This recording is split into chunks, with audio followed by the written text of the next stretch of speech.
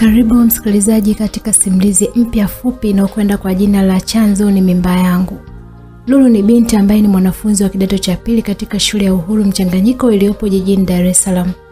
Lulu alikuwa akiishi na wazazi wake Dar es Salaam Magomeni Mapipa. Wazazi wake walikuwa ni watu ambao wapo kawaida tu kiuchumi. Yaani sio maskini wala tajiri. Walimpenda sana binti yao wa kipekee na kumsomesha ili aje kuwa msaada wao baadaye. Lulu binti yangu, angalia nimekuletea vitabu hivi hapa. Naomba usome uje kuwa mtu mkubwa duniani. Aliongea mama Lulu. Lulu akamwambia sawa mama, usijali. Kusoma tu nitasoma ili nikuheshimishe mamangu katika jamii. Okay dear, usiku mwema. Lala wewe kuamka kesho shule. Basi alitoka mama Lulu na kuingia chumbani kwake. Lulu alichukua simu yake na kuanza kumtumia rafiki yake swali kwenye SMS. Rafiki yake anaitwa Lilian. Hello baby, naomba unisaidie swali la chemistry, limenishinda mpenzi. Lilian akasema, wewe, mimi nasaidiwa na bibi wangu. Mimi hata sijui. Alijibu hivyo. Lulu akamwambia, hongera mpenzi. Wenye bibi wao form 3 science, sisi wengine tutulie tu. Lilian akamwambia, sio mtulie. Acha uzembe shoga hapa. Upo Kama unataka kufaulu shule, mfuate Amos akusaidie. Ni kichwa huyo na anakupenda hatari.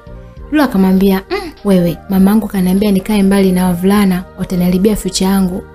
Lilian akamwambia ile kudanganya future inaharibiwa ukiwa na mwanaume nani? Shoga yangu acha kujipa mawazo, bado mdogo. Mfuate Amos akusaidie maswali, sawa? Lulu akajibu sawa baby, usiku mwema, kisha akakata simu. Lilian alicheka sana kisha akasema kusoma kasoma Nyerere na hatimaye kafa sembuse sisi. Basi Lilian simu yake ilianza kuita kusoma jina dereva Steve. Steve alikuwa dereva pikipiki mmoja ambaye kazi yake ni kupenda wanafunzi ambao hawana gharama ya kuwahudumia. Akiwapa tu 2000 ni nyingi sana, anakula mzigo. Hello, Shemera, aliongea Steve. Lilian akamwambia, hello, Shem vipi?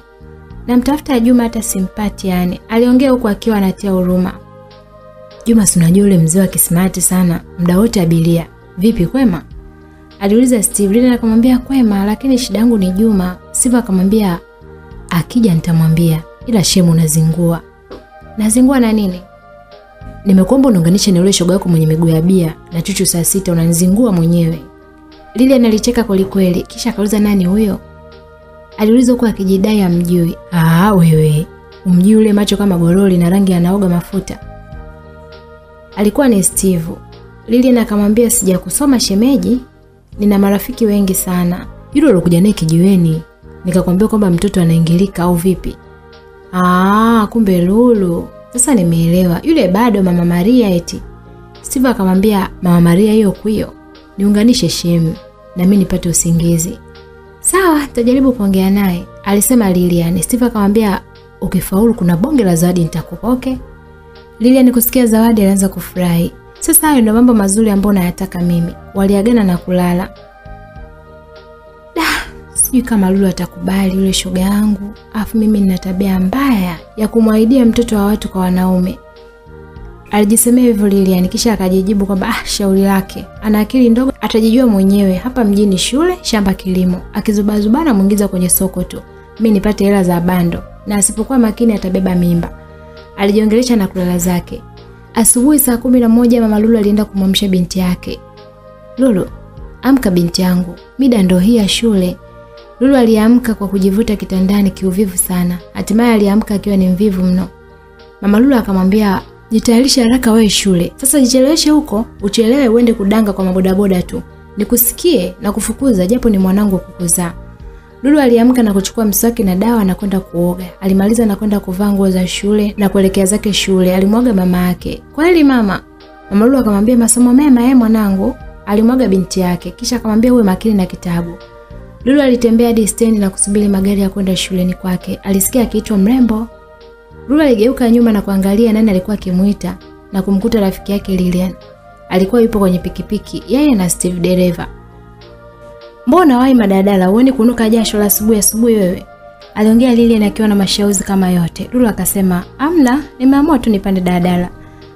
Lilian shoga yangu, acha ushamba. Upande dadala wakati pikipiki ya bure unaiona kabisa. Hayo ndio matumizi mabaya ya akili. Lulu akamwambia, mimi mama kesha nikataza kwa kweli kupanda pikipiki. Madereva wataniharibia future yangu mimi." Lilian akamwambia, wenye ndoto zao kumiliki dunia. Hongera mama lakini kumbuka kasoma Nyerere na kafa. Sembuse wewe, hebu acha ushamba bana. Panda pikipiki ya Steve twende. Lulu akamwambia hata siendi. Napanda zangu daladala mimi nafika shule. Alishangaa kupigwa bonge la singi. Kana ushamba wako. Alikuwa Lilian. Kisha akamuita Steve. Steve tuondoke. Walipanda pikipiki na kuondoka zao, Lulu akiwa amesimama. Oya vipi? Manzi bado kakaza vyuma vyote? Aliuliza Steve. Lilian akamwambia yule mtoto ni bado. Yaani bado ni wa mama kabisa. Bado mama Maria pale alipo. Mvumilie tu. Steve akamwambia ndo nini mama Maria? Aliuliza Lilian. Baada hajajua kuchezea wadudu chavichavi na majongoo. Hajui hata kufanyia majaribio ndo maana mshamba. Steve alicheka sana na kusema nifanye mpango basi nimpate huyo ndo mzuri. Lilian aliondoka hadi shuleni akiwa na hasira. Lulu, utakoma. Yaani haiwezekani usifie kila kona wewe. Wewe tu unasifiwa. Mtu mwenye tabia nzuri wewe. Mwenye akili wewe. Kwa nini mimi sikuzaliwa jamani? Alijiuliza sana. Shuleni Lulu alikuwa yupo busy anaandika zake mathematics. Alikuja Lilian akampokonya peni. Una nini lakini Lilian? Lulu alimuuliza Lilian. Lilian akamwambia, "Nini? Ninginia ufe. Ukitaka ujiachie ulivyochukua peni yangu je? Unategemea nini kwani?" Aliuliza Lulu akamwambia, "Si nimekuomba lakini Lilian, mbona unaninyanyasa?" Ungekuwa upendi kunyanyasika, ungeenda kutafuta vya kwako shoga. Sio mimi niyenyeke kitandani huko kutafuta, wewe utumie tu. Tena ukome. Koma kabisa kuchukua vitu vyangu. Alimpiga singe na kuondoka zake. Makubwa haya. Basi alijikalia zake kimya. Lulu alikuwa mpole sana. Lilian ya kuishia pale kuwa kuadi kwa mwenzake. Shida yake haribikiwe tu. Walitoka nje na kumsuta mwenzao na kuondoka zao kupiga story. Unavyojua wanawake baadhi tabia zao huwa hawajadili vitu vya msingi. Kazi huwa zaidi wanajadili tu umbea na mapenzi tu. Rachel alimuita Lilian kumuuliza, "Eti uliwahi kukuchikwichi?" Aliuliza hivyo. Lilian akamwangalia Lulu pembeni na kumnyali. Akajibu, "Ndio, nimefanya mara nyingi tu." Esther akamwambia, "Eti nasikia inauma first time." Lilian akamwambia, "Leo kudanganya inauma nani? Hebu tueni ushamba huko. Akati ukifanya unakuwa unatoa aibu yote na uoga. Sema sio level yenu. Subirini tu tufike form 3 topic ya reproduction. Utajua umuhimu wa hiki kitu." Lulu akasema, "Hata sitaki kujaribu, naogopa kupata mimba mimi. Mama yangu akasema kwamba nitaharibu future yangu." Jista akasema, "Leo kwambia utapata mimba nani? Kupata mimba au kutopata mimba ni utayari wako. Sema tu mama yako anakutisha tu, anajua raza yake." Lilian akasema, "Bora umwambie wewe, aache ushamba. Kwanza tuondoke zetu bana sisi hapa." Kisha waliondoka zao. Lulu alibaki kuangalia tu.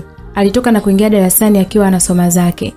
Mwalimu wa hisabati aliingia na kufundisha kisha alitoa maswali 20 wakafanya nyumbani. Lulu alikuwa hajui yale maswali aliyotoa teacher, akajisemea tu huyu teacher ni mkali, nisipofanya maswali yake atanipiga. Subiri nikamuombe kaka Amosi wa 3 anifundishe. Lulu alienda hadi kwa Amosi na kumkuta akisoma zake mwenyewe. Amosi alikuwa kichwa lakini alikuwa hawezi kumsaidia mtu bure, lazima utoe na wewe ndio akusaidie. Lulu alienda hadi pale. "Shikamoo kaka." Amosi alimwangalia, "Kuwa na ushike kwako." Lulu akamwambia, kaka, nina shida ya kufundisha hisabati mimi. Kesho nitapigwa na teacher." Amosi kwa sababu alikuwa anampenda sana Lulu, aliona sasa hii ndio nafasi imekuja yenyewe kwangu. Alichukua daftari na kuangalia kisha alimjibu, "Sasa hivi niko busy. Njoo nyumbani nitakusaidia sawa Lulu?" Lulu akasema, "Sawa nitakuja." Akaondoka zake kwa darasani. Amosi akacheka sana. "Lulu, eti kaka Amosi nifundishe. Mimi ombi langu unanisumbua. Wewe njoo geto tufundishane tu. Haiwezekani niteseke kipindi wakati mimi ni sponsor wa shule hii." Amosi aliendelea kusoma zake pale kwenye mti hadi mida ya kutoka ilifika. Amosi alibeba daftari na kuondoka zake nyumbani. Muda wa jioni saa 10 alikuwa akicheza mpira. Aliangalia kushoto, alimwona Lulu akiwa anakuja kavaa gauni lake na simpo na daftari lake. "Wow, hatimaye mtoto anakuja leo. Chezee hisabati nini?" Alijiongelesha hivyo. Tena kavaa gauni. Mbona rahisi kumvua? Angevaa suruali iliyobana nisingepata kitu. Maana kuvua shughuli. Lulu akiwa anatembea hana ili wala lile, alisikia sauti ya bezi ikiita masikioni mwake. "Mambo." Lulu alishtuka na kutaka kukimbia mbio. Alishangaa kashikwa mkono na Amosi akicheka sana. "Nakutania, kumbe muoga "Kumbe brother Amosi uko unanichora tu nilivyokuwa nakuja." Lulu alimuuliza Amosi. "Hamna, nilikuwa mpilani naweka akili sawa. Si unajua akili bila mazoezi hamna kitu." Okay. Asa mimi ndo nimekuja hapo nifundishe log. Zinanishinda sana." Amosi alimchukua Lulu hadi nyumbani kwao. Bahati nzuri ama mbaya alikuwa peke yake, mama yake hayupo wala baba yake. Wameenda kazini. "Karibu Lulu, jisikia upo nyumbani." Lulu alitikia asante Amosi. Kisha akaenda kukaa mbali kidogo akiwa anaogopa. Amos aliinuka na kwenda moja kwa moja hadi jikoni ambapo kulikuwa na friji na kutoa glasi 2 za juice na kumpa. Asante, mbona mimi nishakunywa bro? Lulu alisema kiwoga sana. Ulikunywa kwenu, kwetu hujawahi kunywa wala kukanyaga. Na leo ni first time. Nimeshiba mimi kakaangu. Yaani wewe acha tu. Nimetoka kula hapa. Lulu alijiongelesha hivyo kisha Amos akamwambia kwa hiyo hutaki kunywa juice na mimi sitakufundisha tena. Alijidai kususa na kuondoka. Basi brother nakunywa. Alichukua juice na kunywa. Wow, ila Lulu wewe mzuri. Sipati picha huko kwingine. Kwingine wapi tena bro? Njoo nifundishe bana. Lulu aliongea hivyo kisha Amos akamwambia kukufundisha na kufundisha vizuri tu. Tena sana utaelewa somo. Alitoka pale hadi chumbani kwake kwenda kufungua mlango kusafisha chumbani. Lulu alibaki kumwangalia tu, hakujua chochote kile zaidi ya yote, alikuwa anasubiri kufundishwa tu. Alisikia sauti, "Karibu ndani." Lulu alibaki kushangaa tu. Mbona ndani tena? Kanuni za log hazitaki makelele. Ukipiga kelele hautoelewa. Zinahitaji sehemu nzuri sana ambayo imetulia. Nikufundishe uelewe. Lulu alibaki kushangaa sana kwa sababu anashinda aliinuka na kwenda huku ni muoga sana. Usiniogope bwana. Amos alimwambia hivyo na kumkaribisha kisha alimwambia akae kitandani. Alimfundisha hesabu kama 4 tu, alianza kugeuza kipindi na kumshikashika mwenzake akimsifia kwamba ni mzuri. Lulu alikuwa mwanzo mkale sana, hakutaka kulisikia lile somo. Lakini Amos alimlazimisha hadi pale na yeye alipoamua kumpa ushirikiano na kulizia. Walijikuta wakifanya mapenzi. Lulu akiwa kidato cha 2 na Amos ni kidato cha 4. Walivyomaliza Lulu aliondoka kwao bila kuaga akiwa na mawazo mengi kweli. Sijui mama atajua kuwa nimeshakuwa mkubwa. Alirudi hadi kwao akamkuta mama yake akiwa na mama Selina ambaye ni shoga yake. Mama Selina shoga yangu. Yamenikuta mimi. Yapi tena hayo mama Lulu? Mama Selina alimuuliza mama Lulu. Selina mwanao na upole wake ule wote eti ni mjamzito wa miezi 3. Mama Lulu akamwambia hivyo mama Selina. Wewe usiniambie. Selina huyu mpenda kusoma na Kiingereza chake leo mjamzito? Hapana kwa kweli.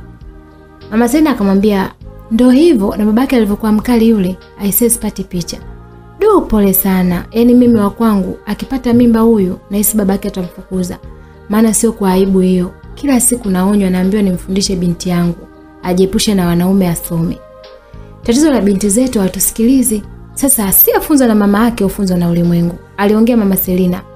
Lulu akamwambia haya bana ngoja nikuache maana Lulu kasharudi kusoma hapa. Mama Selina akamwambia sawa kwa heri, akaondoka. Mama Lulu aliingia ndani kisha akaanza kuongea na binti yake. "We Lulu, umerudi kusoma kwa huyo Amos?" Aliulizwa Lulu kisha akajibu kinyonge kweli. "Ndio mama, nimerudi kusoma." "Sawa, umesikia habari ya shoga yako Selina? Ni mjamzito. Sasa na wewe jishaue, ufanye unavyofanya, uniletee habari zako. Utajua kuandika au kusoma. Kaoge wahi kulala kesho shule." Lulu alienda kuoga huku akiwa na mawazo kweli kwa kitendo ambacho alikuwa amekifanya na Amos. Mama akijua kuwa mimi ni mkubwa. Sitaniua hivi jamani. Kwa nini nilimkubalia Amos kufanya vile? Ila raha, wakubwa wanafaidi sana ise. Ila mimi bado mwanafunzi. Aliwaza wewe hadi anamaliza kuoga. Alitoka na kuvaa nguo kisha akachukua chakula kwenda zake kulala wahi shuleni. Asubuhi mama yake aliamka na kwenda kumwamsha. Lulu, amka. Lulu aliamka akiwa ana uvivu kwa mbali na kwenda kujiandaa kwa ajili ya shule. Alifika hadi shule akiwa na mawazo na hasira na Amos. Muda wa mapumziko ulifika, alimuona Amos yupo yeye na rafiki zake. Amos alimuona Lulu, alianza kutabasamu na kujua kwamba Lulu atamfuata. Lakini ilikuwa ni ndoto kwake. Pale alipobadilisha njia na kuondoka zake. Nimemuuzi mtoto. Hadi leo ananiogopa.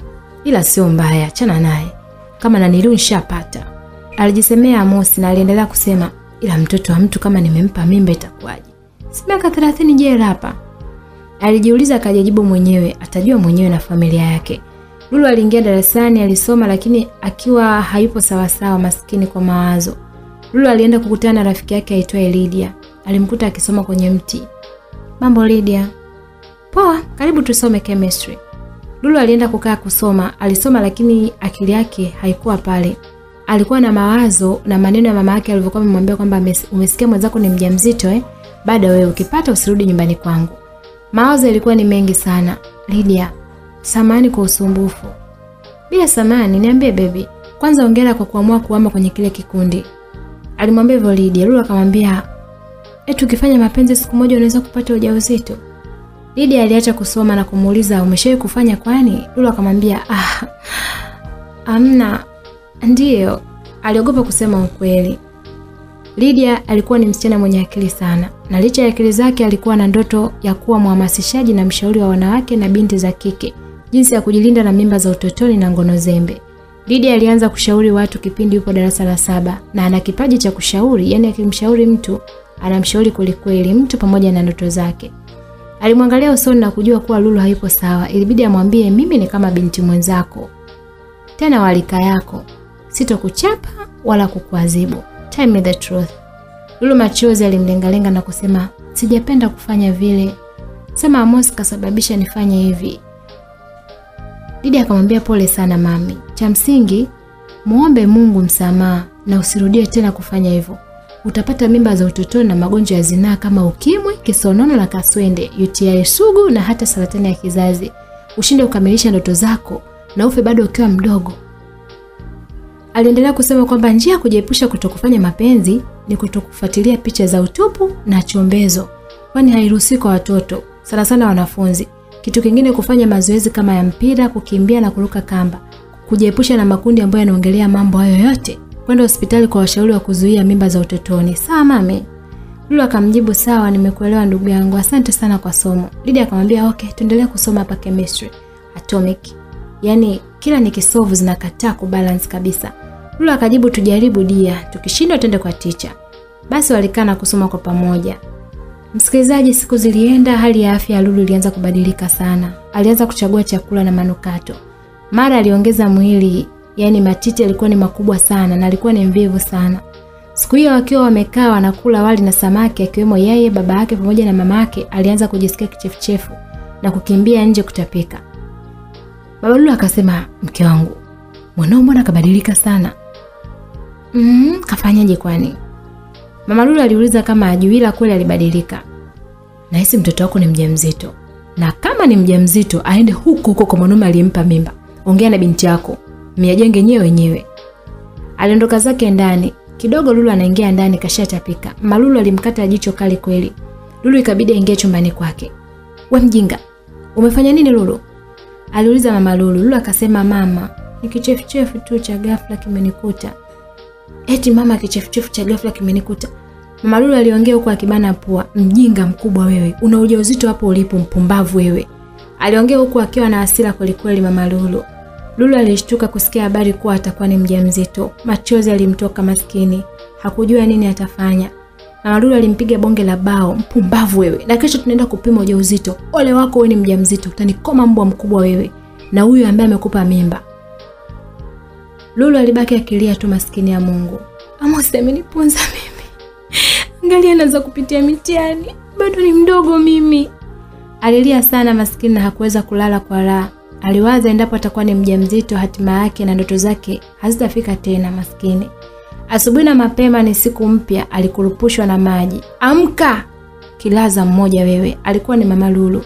Lulu aliamka japo kiuvivu sana maskini na kwenda kuoga kujitayarisha kwenda hospitali yeye na mama yake.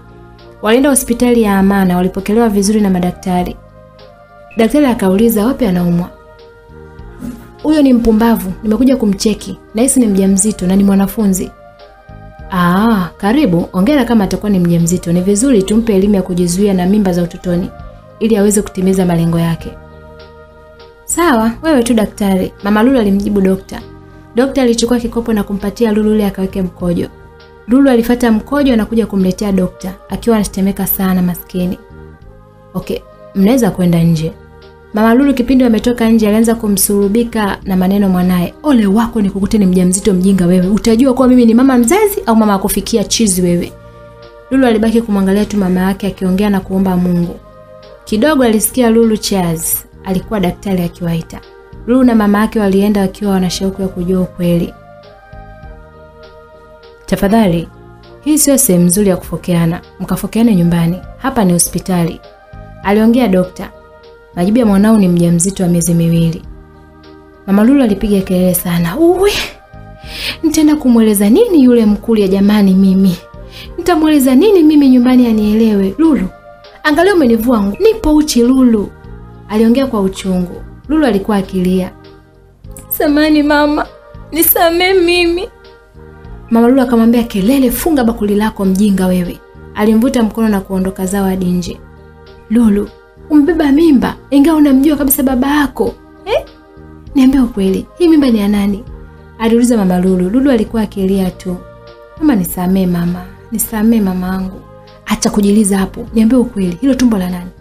Alimuuliza Mama Lulu. Lulu aliona haina haja ya kumficha mama yake. Alimwambia tu ukweli kwamba mimba ni ya Amosi. Amosi? Amosi ndo na? Aliuliza Mama Lulu. Lulu alimueleza kila kitu hadi kwao wakina Amosi. Mama Lulu ikabidi arudi kwake akiwa yupo yeye na binti yake. Kufika nyumbani kufungua mlango anamkuta mume wake karudi nyumbani. Mama Lulu alishtuka sana. Ilibidi tu azuge kwa kumsalimia mume wake. Kwema huko? Baba Lulu akajibu, kwema, sijui uko mtokako. Mama Lulu akasema, salama. Alijibu kiupole sana. Baba Lulu akamwambia, niambie ukweli, Lulu ni mjamzito au sio mjamzito?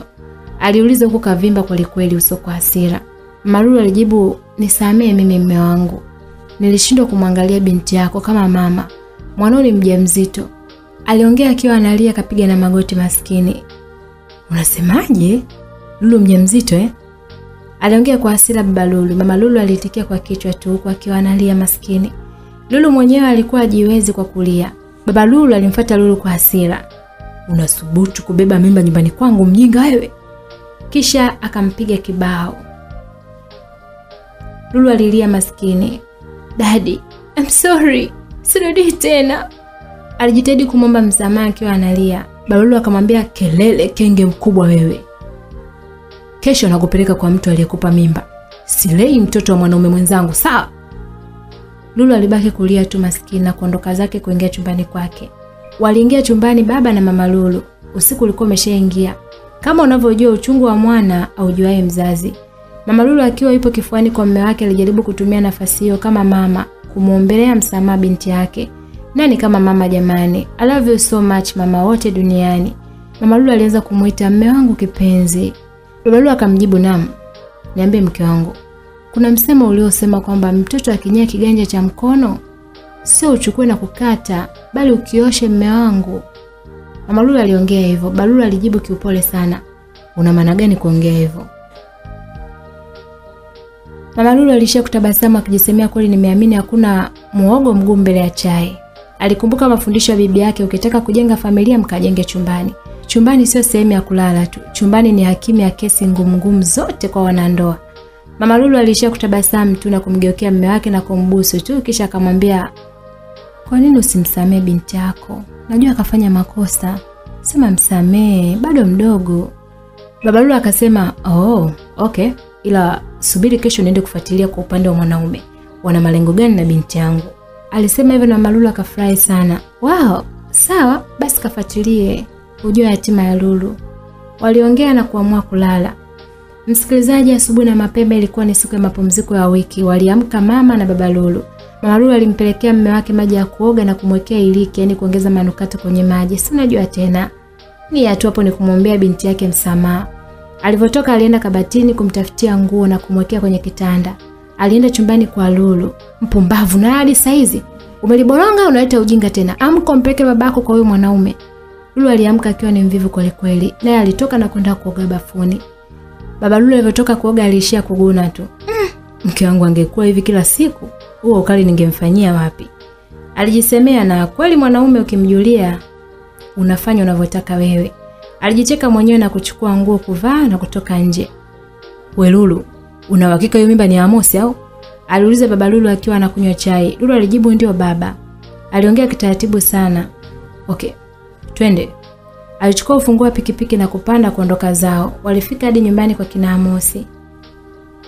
Walikaribishwa hadi ndani. Karibuni sana jamani. Alikuwa ni mama Amosi. Baba Lulu alijibu asante na kuingia ndani. Bahati nzuri baba Amosi alikuwepo nyumbani. Baba Lulu alianza, samahani kwa kuvamia nyumbani kwenu hapa. Baba Amosi akamwambia hakuna shida. Karibuni sana ndugu yangu.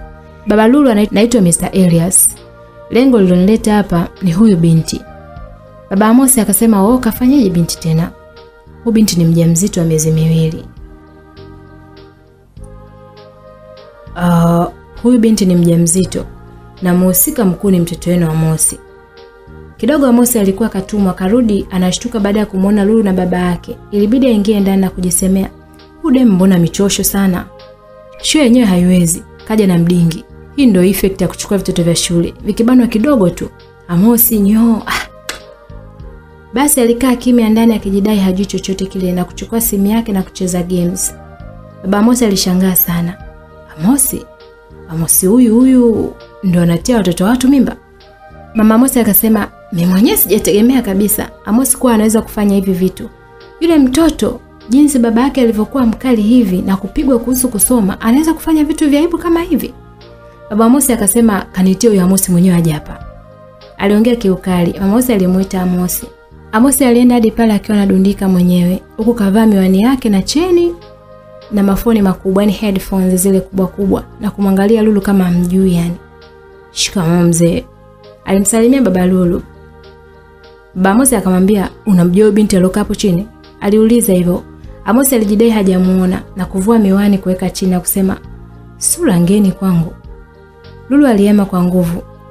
Amosi, unijui mimi kweli Amosi? Aliongea huku akilia sana. Amosi akasema, yes daddy, mimi simjui huyu sister. Kwani ndo nani? Aliuliza kinafiki. Mama Amosi akamwambia, hebu acha ujinga, huyu mdada na mimba yako. Amosi alicheka kwa dharau akamjibu, ana mimba yangu?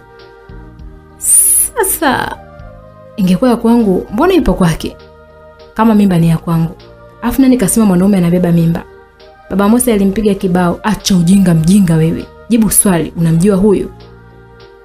Amosi alijibu akiwa na hasira kweli, daddy, mimi simjui dada. Sijui chochote kuhusu huyo dada. Lulu alilia sana maskini na kusema, Amosi, unijui mimi? Tumesoma wote Uhuru Mchanganyiko. Baba Amosi alimwangalia kijana wake akiangalia kweli anasoma Uhuru Mchanganyiko kidato cha 4. Amosi alivyoona anaangaliwa sana alianza kujitetea. Cha kwanza kabisa, simjui huyu mtoto. Pili, mimi ni kaka mkuu, ndio maana wengi wananifahamu. Mimi siwajui jamani. Kisha akaondoka zake ndani. Baba Amosi alijaribu kumuita Amosi, lakini wapi, Amosi hakuitikia. Baba Lulu hasira zilimpanda binti yake alivyomwaibisha. Alinyanyuka kwa hasira na kusema, asante. Kisha akaondoka zake nje. Baba Amosi akamwambia, usijali, lakini subiri mtoto azaliwe tukapime DNA. Kama damu yetu tutachukua tu, afu tutalea, hata usijali. Yalikuwa ni maneno kama vile anaongea peke yake, kipindi mwenzake tayari keshaondoka zamani tu. Amosi aliingia chumbani kwake na kuanza kucheka. Lulu bana, kufanya naye siku moja tu leo mjamzito, atafute mtu akulea mimba. Mimi na ficha zangu bwana. Lulu na baba yake walirudi nyumbani kwao, lakini baba Lulu alikuwa na hasira sana siku hiyo. Wao mume wangu. Alikuwa ni mama Lulu akimpokea mume wake kwa furaha sana. Baba Lulu alimtoa mikono na kumwambia, mwambie mwanao aondoke. Nishamwambia aende kwa mtu aliyempa ujauzito. Nini? Aondoke? Ataenda wapi mume wangu? Kwa nini? Kwa hiyo, wewe ndo mwalimu wa Lulu, si ndio? Fanya muondoke wote basi, wewe na mtoto wako. Haiwezekani mnaibisha nyumbani kwangu nimesema. Kwani tatizo nini eti mume wangu? Tatizo mnaniuliza mimi tena? Wewe si ndo mwalimu? Mwambie mwanafunzi wako aondoke kwangu, au kama unamhurumia mnaweza kuondoka wote, wewe na yeye. Alienda chumbani kwake. Mama Lulu alitoka pale na kumfuata binti yake. Alimkuta akilia sana na kusema, Samee mama kwa kukuzalisha. Mama Lulu alikuwa akilia tu. Usijali mama.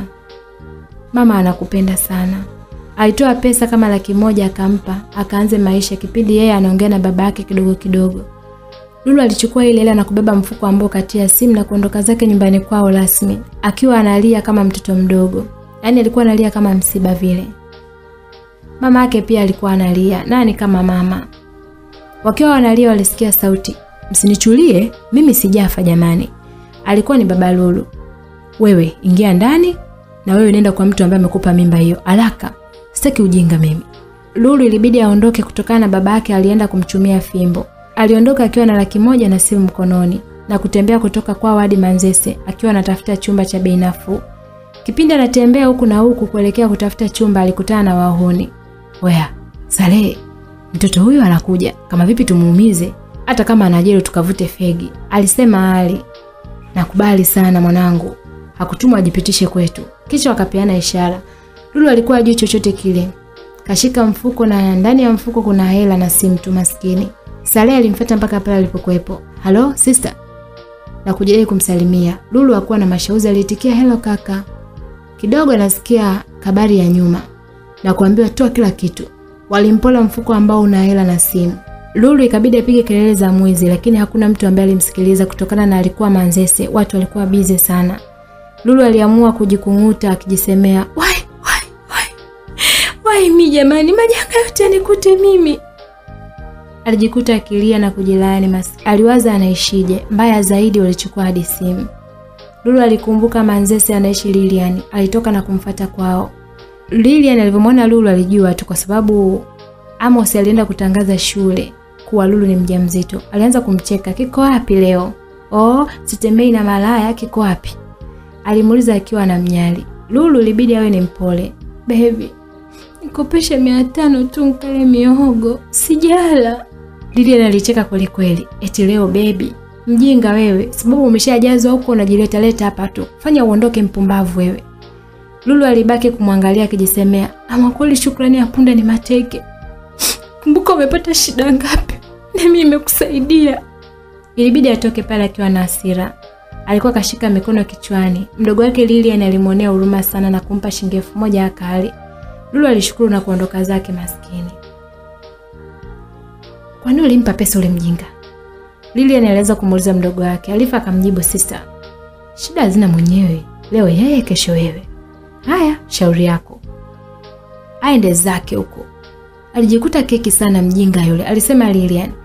Lulu alivyotoka pale alitembea kwa miguu hadi Coco Beach kwenda kupumzika. Ilikuwa ni usiku. Aliangalia bahari na kujisemea bahari haina mwisho wa safari, lakini binadamu tuna mwisho wetu. Alikumbuka maneno ya Ridi ya rafiki yake ambaye alimwambia kwamba tubu kwa Mungu usirudie tena na umuombe Mungu akupe njia kama za meli kwenye bahari. Aliendelea kukumbuka, muombe Mungu akupe mwanga sehemu kulikokuwa na kiza. Muombe akuongoze pale kwenye shida. Mungu ni tajiri wa mataifa yote duniani. Chuo kikuu cha UDSM tunamwona mkaka mzuri sana akitoka zake chuo na kuelekea nyumbani. Alikuwa akisoma mwaka wa kwanza engineering. Tena engineer wa ndege, aliyefahamika kwa jina la Daniel au Boss Toto. Daniel ni mtoto wa kipekee katika familia ya Mr. and Mrs. David ambao walikufa wote kwenye ajali ya ndege nchini Korea kipindi wanaenda kufanya maandalizi ya mtoto wao chuo nchini Marekani. Baada ya wazazi wake kufariki, aliamua kuishi Tanzania na kusoma ili asimamie mali mwenyewe na miradi yake. Daniel alikuwa tajiri sana, umri ni mdogo tu wa miaka 21. Licha ya utajiri, alikuwa ni mzuri sana, mweupe wa wastani, mrefu, mwili wa henga, yani mzuri sana. Si unajua tena jamani zile sifa za wanaume wanazopenda wadada. Alikuwa akitoka chuo na kurudi kwake Masaki da. Alikuwa akiishi yeye na mlinzi wake tu. Boss Toto umerudi au? Mlinzi aliuliza. Daniel akamwambia yes, nimerudi. Njaa inaniuma na hii mikazi ya chuo imechoka kweli kweli. Bado makampuni yananisubiri, itabidi nioe tu. Aliongea huku akivua nguo sebreni. Kweli umechoka bosi? Basi yule mlinzi alikuwa na shida kweli kweli. Yaani alikuwa anafanya kazi ya kukota nguo na kumwokotea kumpelekea chumbani kwake. Daniel aliingia jikoni akakoroga mayai na mkate akiwa kitumbo wazi na chini kavaa pensi tu na kuchukua juisi na kula na kuanza kusoma zake. Siku nyingine tena kwa binti Lulu alitoka Coco Beach akiwa mchafu kweli kweli na kuendelea kutafuta kazi ya kuomba msaada wa chakula. Alienda mashariki na magharibi lakini hakupata kazi yoyote wala kula chochote kile. Akijiangalia ni mjamzito, uvumilivu ulimshinda. Ilibidi tu azunguke kwenye mageti makubwa makubwa kuomba msaada. Wengi walimtukana na kumuona chizi. Hakukata tamaa, aliendelea kutafuta bahati yake na kutembea. Aliona geti zuri sana kuliko yote. Ilibidi asite kwenda kutokana na uzuri wa geti hilo. Alibaki akiwa amesimama tu. Kidogo alimuona mlinzi akiwa anatoka kwenda kununua vocha. Lulu alijisemea, subiri nimsubiri atoke dukani. Mlinzi alitoka akiwa anaimba, wanaume tumeumbwa mateso mateso kuhangaika. Si unajua tena ule wimbo jamani. Shikamo ya Lulu ilimshtua sana kwenye nyimbo. Mlinzi ilibidi amwangalie. Alijua mtoto mdogo wa miaka 15 au 16. Ilibidi aitikie marahaba, mdogo wangu jambo. Sijambo brother, na shida, naomba chakula. Mlinzi ilibidi amwangalie vile, huyu mtoto kweli au jini? Alimuuliza unaitwa nani? Lulu akasema anaitwa Lulu. Alijibu kiupole na kutia huruma. Mlinzi ilibidi amkaribishe hadi getini na kumpa chakula nje, huku akimuuliza unaishi wapi kwani? Lulu ilibidi tu adanganye na kusema kwamba mimi ni yatima, sina wazazi. Wazazi wangu wote wamekufa. Mlinzi akamwambia pole sana mdogo wangu. Jikaze usilie, sawa? Mlinzi akamwambia, hapa mimi naishi na bosi wangu. Subiri akirudi nimwambie, anaweza akakupa msaada. Afu ni damu changa mwenzio, mnaweza mkapeana misaada. Aliongea kumtania Lulu anyamaze kulia. Lulu alishia tu kutabasamu na stori zingine zikaendelea. Basi msikilizaji, jioni majira ya saa 12 wanasikia pipi pipi. Honi hizo zilikuwa zinapigwa kisifa. Mlinzi alibaki kucheka. Hii ndio tatizo la kuongozwa na vitoto vya chuo. Alitoka na kwenda kumfungulia geti. Hello bro. Daniel alimsalimia kwenye kioo mlinzi. Mlinzi akamwambia, hello boss Toto, habari? Nzuri. Alishuka kwenye gari akimwambia kwamba nimechoka kulikoli kuendesha gari. Endesha basi liingize ndani. Yeye huyo aliingia ndani huku akipiga miruzi na kumpita Lulu. Lulu alibaki kumwangalia tu na kujisemea, mbona bosi mdogo hivi jamani? I say, kuna watu Mungu anawachagua. Mlinzi aliingiza gari ndani na kumwambia Lulu, subiri nikaongee naye mdogo wangu. Lulu akasema sawa. Mlinzi aliingiza ufunguo na kumkabidhi mkononi Daniel. Asante brother. Ila kesho ni weekend. Naomba uniandikie list ya vitu ambavyo vimepungua vyote. Mlinzi akamwambia sawa mkuu, lakini alikuwa bado amesimama tu. Daniel ilibidi amuoje. Mbona umesimama? Una shida yoyote unataka kuniambia? Niambie bro. Mimi ni mdogo wako na mtoto wako pia. Kwa hiyo usiniogope. Amna, kuna binti ambaye yupo hapo nje. Ana shida sana.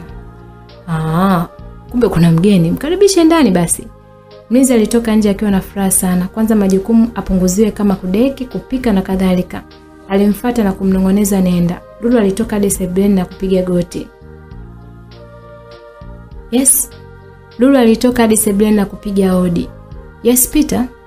Alikuwa ni Daniel, alikavaa vesti na pensi akichezea laptop. Lulu akamsalimia, shikamoo brother. Koma we, usinizoeshe mtoto mwenzako mimi. Daniel alimwambia hivyo kisha akamwambia nini shida. Lulu alibaki tu kumwangalia na kujeleza yeye ni mtoto yatima anaomba kazi. Daniel alimuonea huruma. Cha kwanza yeye mwenyewe ni yatima, pili ni mdogo. Kazi gani nikupe mdogo wangu? Za ndani tu, nitakushukuru sana kaka. Daniel alitabasamu. Basi umepata. Unataka nikulipe shilingi ngapi? 20,000 tu kaka. Daniel alicheka kweli. Unaelekea una jini la pesa Okay, nitakulipa chochote nitakachojaliwa. Kamuite Masai aje hapa.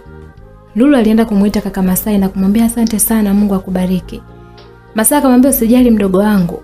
Si umemwona bosi mdogo Mnaendana Lulu akamwambia wapi? Yule ni bosi wangu. Masai akamwambia shauri yako. Baadaye uchangamkie fursa, kwa mshamba utakufa na njaa. Aliongea hivyo. Lulu akamwambia bro acha matani basi. Aliongea kwa akicheka. Lulu aliingia ndani na Masai. Walimkuta Daniel amekaa akichezea simu. Oh brother. Sasa unabidi umuelekeze huyu mrembo, mimi nipo ndani. Masai alimchukua Lulu hadi jikoni na kumuonyesha jiko na sebule lilipo na chumbani kwake. Lulu aliingia na kukuta chumba ni kizuri kweli. Yaani hakuamini maisha yake. Alifurahi sana na kumshukuru Mungu. Alilala na asubuhi na mapema aliamka yeye kama binti wa kike na kusafisha nyumba vizuri kweli. Japo ni kubwa. Daniel alitoka chumbani na kufurahi kweli. Wow, umependeza sana. Aliongea hivyo. Lulu akamwambia shikamoo kaka Daniel. Alimsalimia. Daniel alijidai hajasikia na kuendelea kupiga miruzi sana. Daniel alitembea hatua 2 na kurudi. Mrembo, twende supermarket ukanunue nguo. Sio kila saa uvae nguo moja tu hiyo. Basi Daniel na Lulu walipanda bonge moja la gari aina ya Harrier kali sana. Hadi supermarket wakanunua vitu vya nyumbani. Daniel alimchukua Lulu na kumpeleka kwenye duka la nguo za kike na kumwambia achague. Lulu alichagua nguo za ndani na za nje na mafuta mazuri sana kama mtoto wa kike. Daniel yeye alitoka kidogo, alirudi na kumkuta Lulu kisha simama akimsubiri. Daniel akamuuliza, "Ulijua umeacha au vipi?" Lulu alikuwa kimya tu akimwangalia Daniel. "Hata nikikuacha kwa dada Vivian, atakuleta nyumbani. Ndio maana sina wasiwasi." Vivian, how much unanidai? Au umenipa bure?" Alimtania hivyo. Vivian akamwambia, "Wewe chukua tu bure. Mwisho wa mwezi nataka mshahara wangu tu. Usinipige tarehe bure." Daniel akasema, haya basi. Mimi nishalipia kwa njia ya benki." Vivian alicheka. "Bosi, hivi kabila gani wewe? Usiyetoa hata hela ya soda. Kila ukija hapa benki. Unaogopa kuibiwa au?" aliuliza hivyo. Daniel akatabasamu na kumshika mkono Lulu, kumpakiza kwenye gari hadi nyumbani. Walifika Masaki. Masai alifungua geti na kuingiza gari. Lulu alishuka na kupeleka nguo chumbani kwake akiwa na furaha kweli. Alitoka na kwenda kumgongea Daniel. Alikuwa amelala. "Bro Dani, chakula tayari, amka uje kula." Daniel aliamka kivivu na kwenda hadi kwenye meza ya chakula. Alimkuta mlinzi Masai akila. "Boss Toto, karibu tu laise." huyu mdada anaelekea fundi sana. Wewe na uvivu wako wote mwaka huu umekwisha. Daniel alicheka tu akasema haya bana, na kukaa kula chakula kizuri. Alikula chakula chote na kuongeza tena kwa mara ya kwanza. Masai akasema wao, si nilikwambia mimi? Huyu mdada fundi sana ise. Daniel alicheka sana. Mbona msifia sana Lulu? Masai alitabasamu na kusema huyu sasa anatakiwa siondoke hapa tuendelee kula vizuri hivi hivi. Daniel alitabasamu na kusema hawezi kuondoka. Ila kama kanidanganya anaondoka hapa, nitamchukia sana. Mimi sipendi uongo. Mimi unanijua vizuri. Yes, nakujua vizuri. Hadi mimi sipendagi mtu muongo. Alikuwa ni Masai. Daniel akasema okay, nipo ndani nasoma. Sawa, akasema sawa. Siku zilienda, Lulu alizidi kuwa ni mzuri sana. Alinenepa vizuri, yani alipendeza mno. Na kimimba chake kilimpenda sana. Daniel alikuwa hajui chochote kuwa Lulu ni mjamzito. Aliendelea kumhudumia kama msichana wake wa kazi. Siku moja Daniel akiwa ametoka nyumbani anarudi, alishangaa kukuta mboga inaungua na mtu kalala. Daniel ilibidi aipue mboga na kumwamsha Lulu. Alikuwa amelala kwenye sakafu. Lulu aliamka na kumwangalia na kumkuta Daniel amechuchumaa chini. Sorry brother, nilipitwa na usingizi. Daniel alisema poa na kutaka kuondoka. Hatua kama mbili hivi alishangaa ghafla mtu anataka kudondoka chini. Ilibidi amwahi kumdaka na kusema vipi? Uko sawa? Alimuuliza hivyo. Lulu akajibu nipo sawa tu bosi. Ni kizunguzungu tu. Na kumtoa mikono kiunoni. Daniel akasema kwamba kama haupo sawa nikupeleke hospitali. Lulu akasema nipo okay bosi. Kuwa na amani tu. Daniel akasema okay, sawa nimekuelewa. Nimekuletea zawadi nzuri sana kwa kunifanya ninenepe sasa hivi. Lulu akamuuliza zawadi gani hiyo? Daniel alichukua box na kumkabidhi mkononi na kumwambia fungua nikihesabu hadi 3. Daniel alihesabu 1 hadi 3 na Lulu alifungua kibox. Hakuamini macho yake kuwa amenunuliwa smartphone aina ya iPhone ya milioni 1. Lulu alijikuta kuwa na furaha kweli kweli. Furaha ilizidi na kwenda kumdandia bosi wake hadi chini, yani walidondoka akiwa wamekumbatiana. Daniel alibaki akimwangalia tu usoni. Lulu aliona aibu na kunyanyuka fast huko akiona aibu. Asante brother, ilisikika sauti ya Lulu. Daniel akasema poa usijali Usijali my dear. Na yeye pia akaondoka zake. Lulu alimuita Dani. Daniel alishtuka sana kuitwa vile. Alijikuta akimkumbuka mama yake ndo alikuwa na sauti nyororo kama ile na kupenda kumkatisha jina. Naam. Alimsogelea kwa karibu huko akimwangalia. Umekula? Daniel alimsogelea karibu na kutaka kumbusu mdomoni. Kidogo simu iliita na kuamua kutoka kumwacha Lulu akiwa amesimama. Usiku ulifika, Daniel hakuweza kulala kabisa. Aliwaza sana kutokana na tukio la mchana. Kizunguzungu kichukua kimempata binti. Labda ni mjamzito. Alijiuliza hivyo. Alijijibu mwenyewe hapana, huo ujauzito kampa nani? Aliwaza pale na kukosa jibu. Lulu naye alikuwa akiwaza sana. Daniel akijua ukweli kwa mimi ni mjamzito itakuwaje sasa? Alikosa jibu. Alilala hadi asubuhi na mapema sana. Aliamka na kufanya usafi mwenyewe. Kidogo Daniel ametoka chumbani kwake. Ile Daniel anafika sebuleni tu, Lulu kizunguzungu kinamshika tena. Daniel alimdaka. Kajitayarisha twende hospitali sasa hivi, aliongea Daniel. Lulu akajibu hamna, nipo okay brother. Basi Daniel akamwambia twende tu hospitali au kuna kitu unanificha nisijue? Lulu akamwambia hapana brother, sikufiche kitu. Aliongea huko akilia. Daniel akamwambia akaoge twende hospitali sasa hivi. Lulu alienda kuoga akiwa anawaza sana kuhusu Daniel akijua kwa yeye ni mjamzito itakuwaje. Alitoka akiwa ni mtu mwenye mawazo sana maskini. Aliwaza na kukosa jibu. Daniel alienda hadi hospitali ya Aga Khan na kumuelezea daktari. Daktari alimpima vipimo vyote na kumkuta hana ugonjwa wowote, ila alikuta mimba ya miezi 3. Alitoka na kumpelekea Daniel majibu yake kuwa mkeo ni mjamzito. Daniel alishtuka sana na hasira zilimpanda. Alimbeba hadi kwenye gari na kurudi naye nyumbani. Nimesema basi natosha. Inatosha kabisa kukuamini. Yaani kukuamini kote kuna nificha mimi? Lulu akasema nisamee kaka Daniel. Sina sehemu ya kwenda. Nyumbani wamenifukuza, shuleni. Aliongea huko akilia. Daniel akamwambia kwa nini umenidanganya mimi? Aliuliza kwa hasira na kumwambia fanya haraka uondoke. Alimpa 3 mshahara. Lulu alichukua maskini na kwenda kuchukua nguo zake na kuondoka huko akiwa analia ajue ataishije. Masai alimonea huruma sana Lulu. Akamwambia kwa nini udanganye sasa? Angalia sasa umefukuzwa. Aliongea huko akimonea huruma. Lulu alibaki kulia tu na kumwambia chanzo cha vitu vyote hivi ni mimba yangu tu. Kisha akaondoka huko akilia sana maskini. Daniel aliingia chumbani kwake na kulala. Alianza kukumbuka usia wa mama yake akimwambia Dani my son, penda kusaidia mtu yoyote ambaye akihitaji kusaidiwa, msaidie. Aliendelea kukumbuka kubali msamaha, mtu akiomba msamaha. Kwa nini Mungu wetu anasamehe sembuse wanadamu. Daniel alikumbuka ucheshi wa binti Lulu, usafi alivyomsafi, upole na tukio la siku ile alivyomdondosha chini. Kisa tu kamletea simu.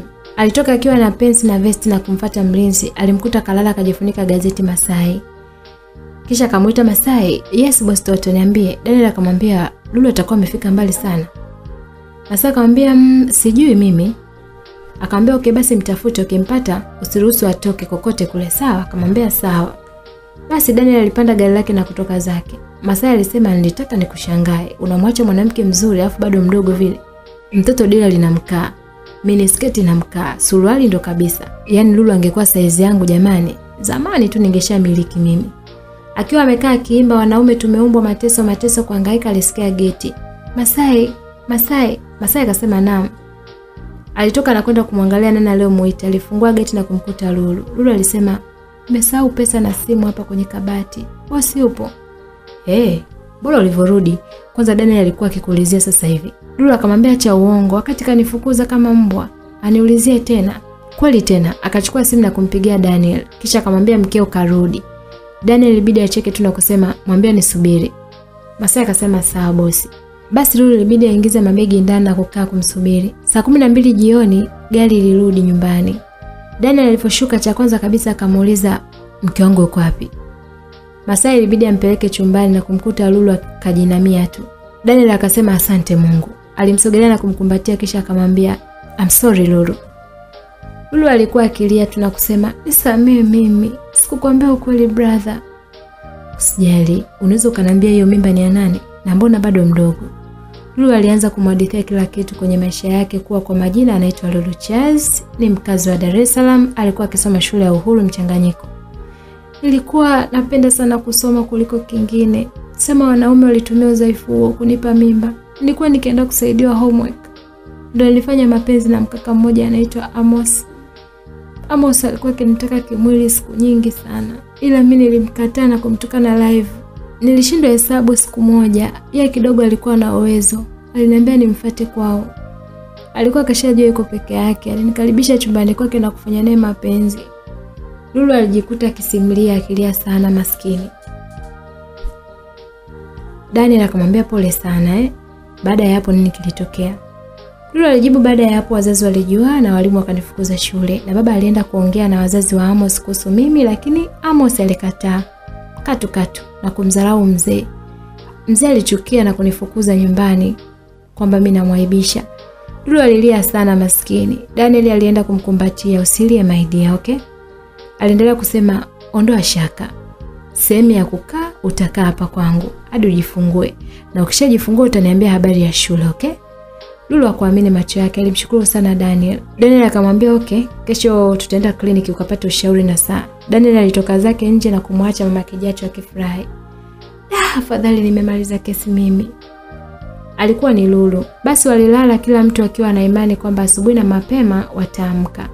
Lulu akiwa kalala alisikia hodi kwa mbali, ilibidi amke na kusikilizia.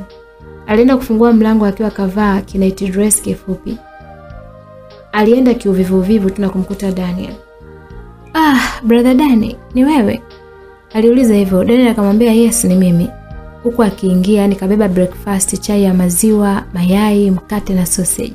Lulu akampokea, kasikia tu sauti na mwambie unaendeleaje? "Niko poa tu." "Na mtoto wangu anaendeleaje?" Daniel aliuliza hivyo. Lulu machozi alimlenga. Hakuamini kuwa Daniel atakuwa anamhurumia kiasi hiko. Daniel alimuona Lulu analia, ilibidi azuge. "Naomba niongee na mtoto wangu."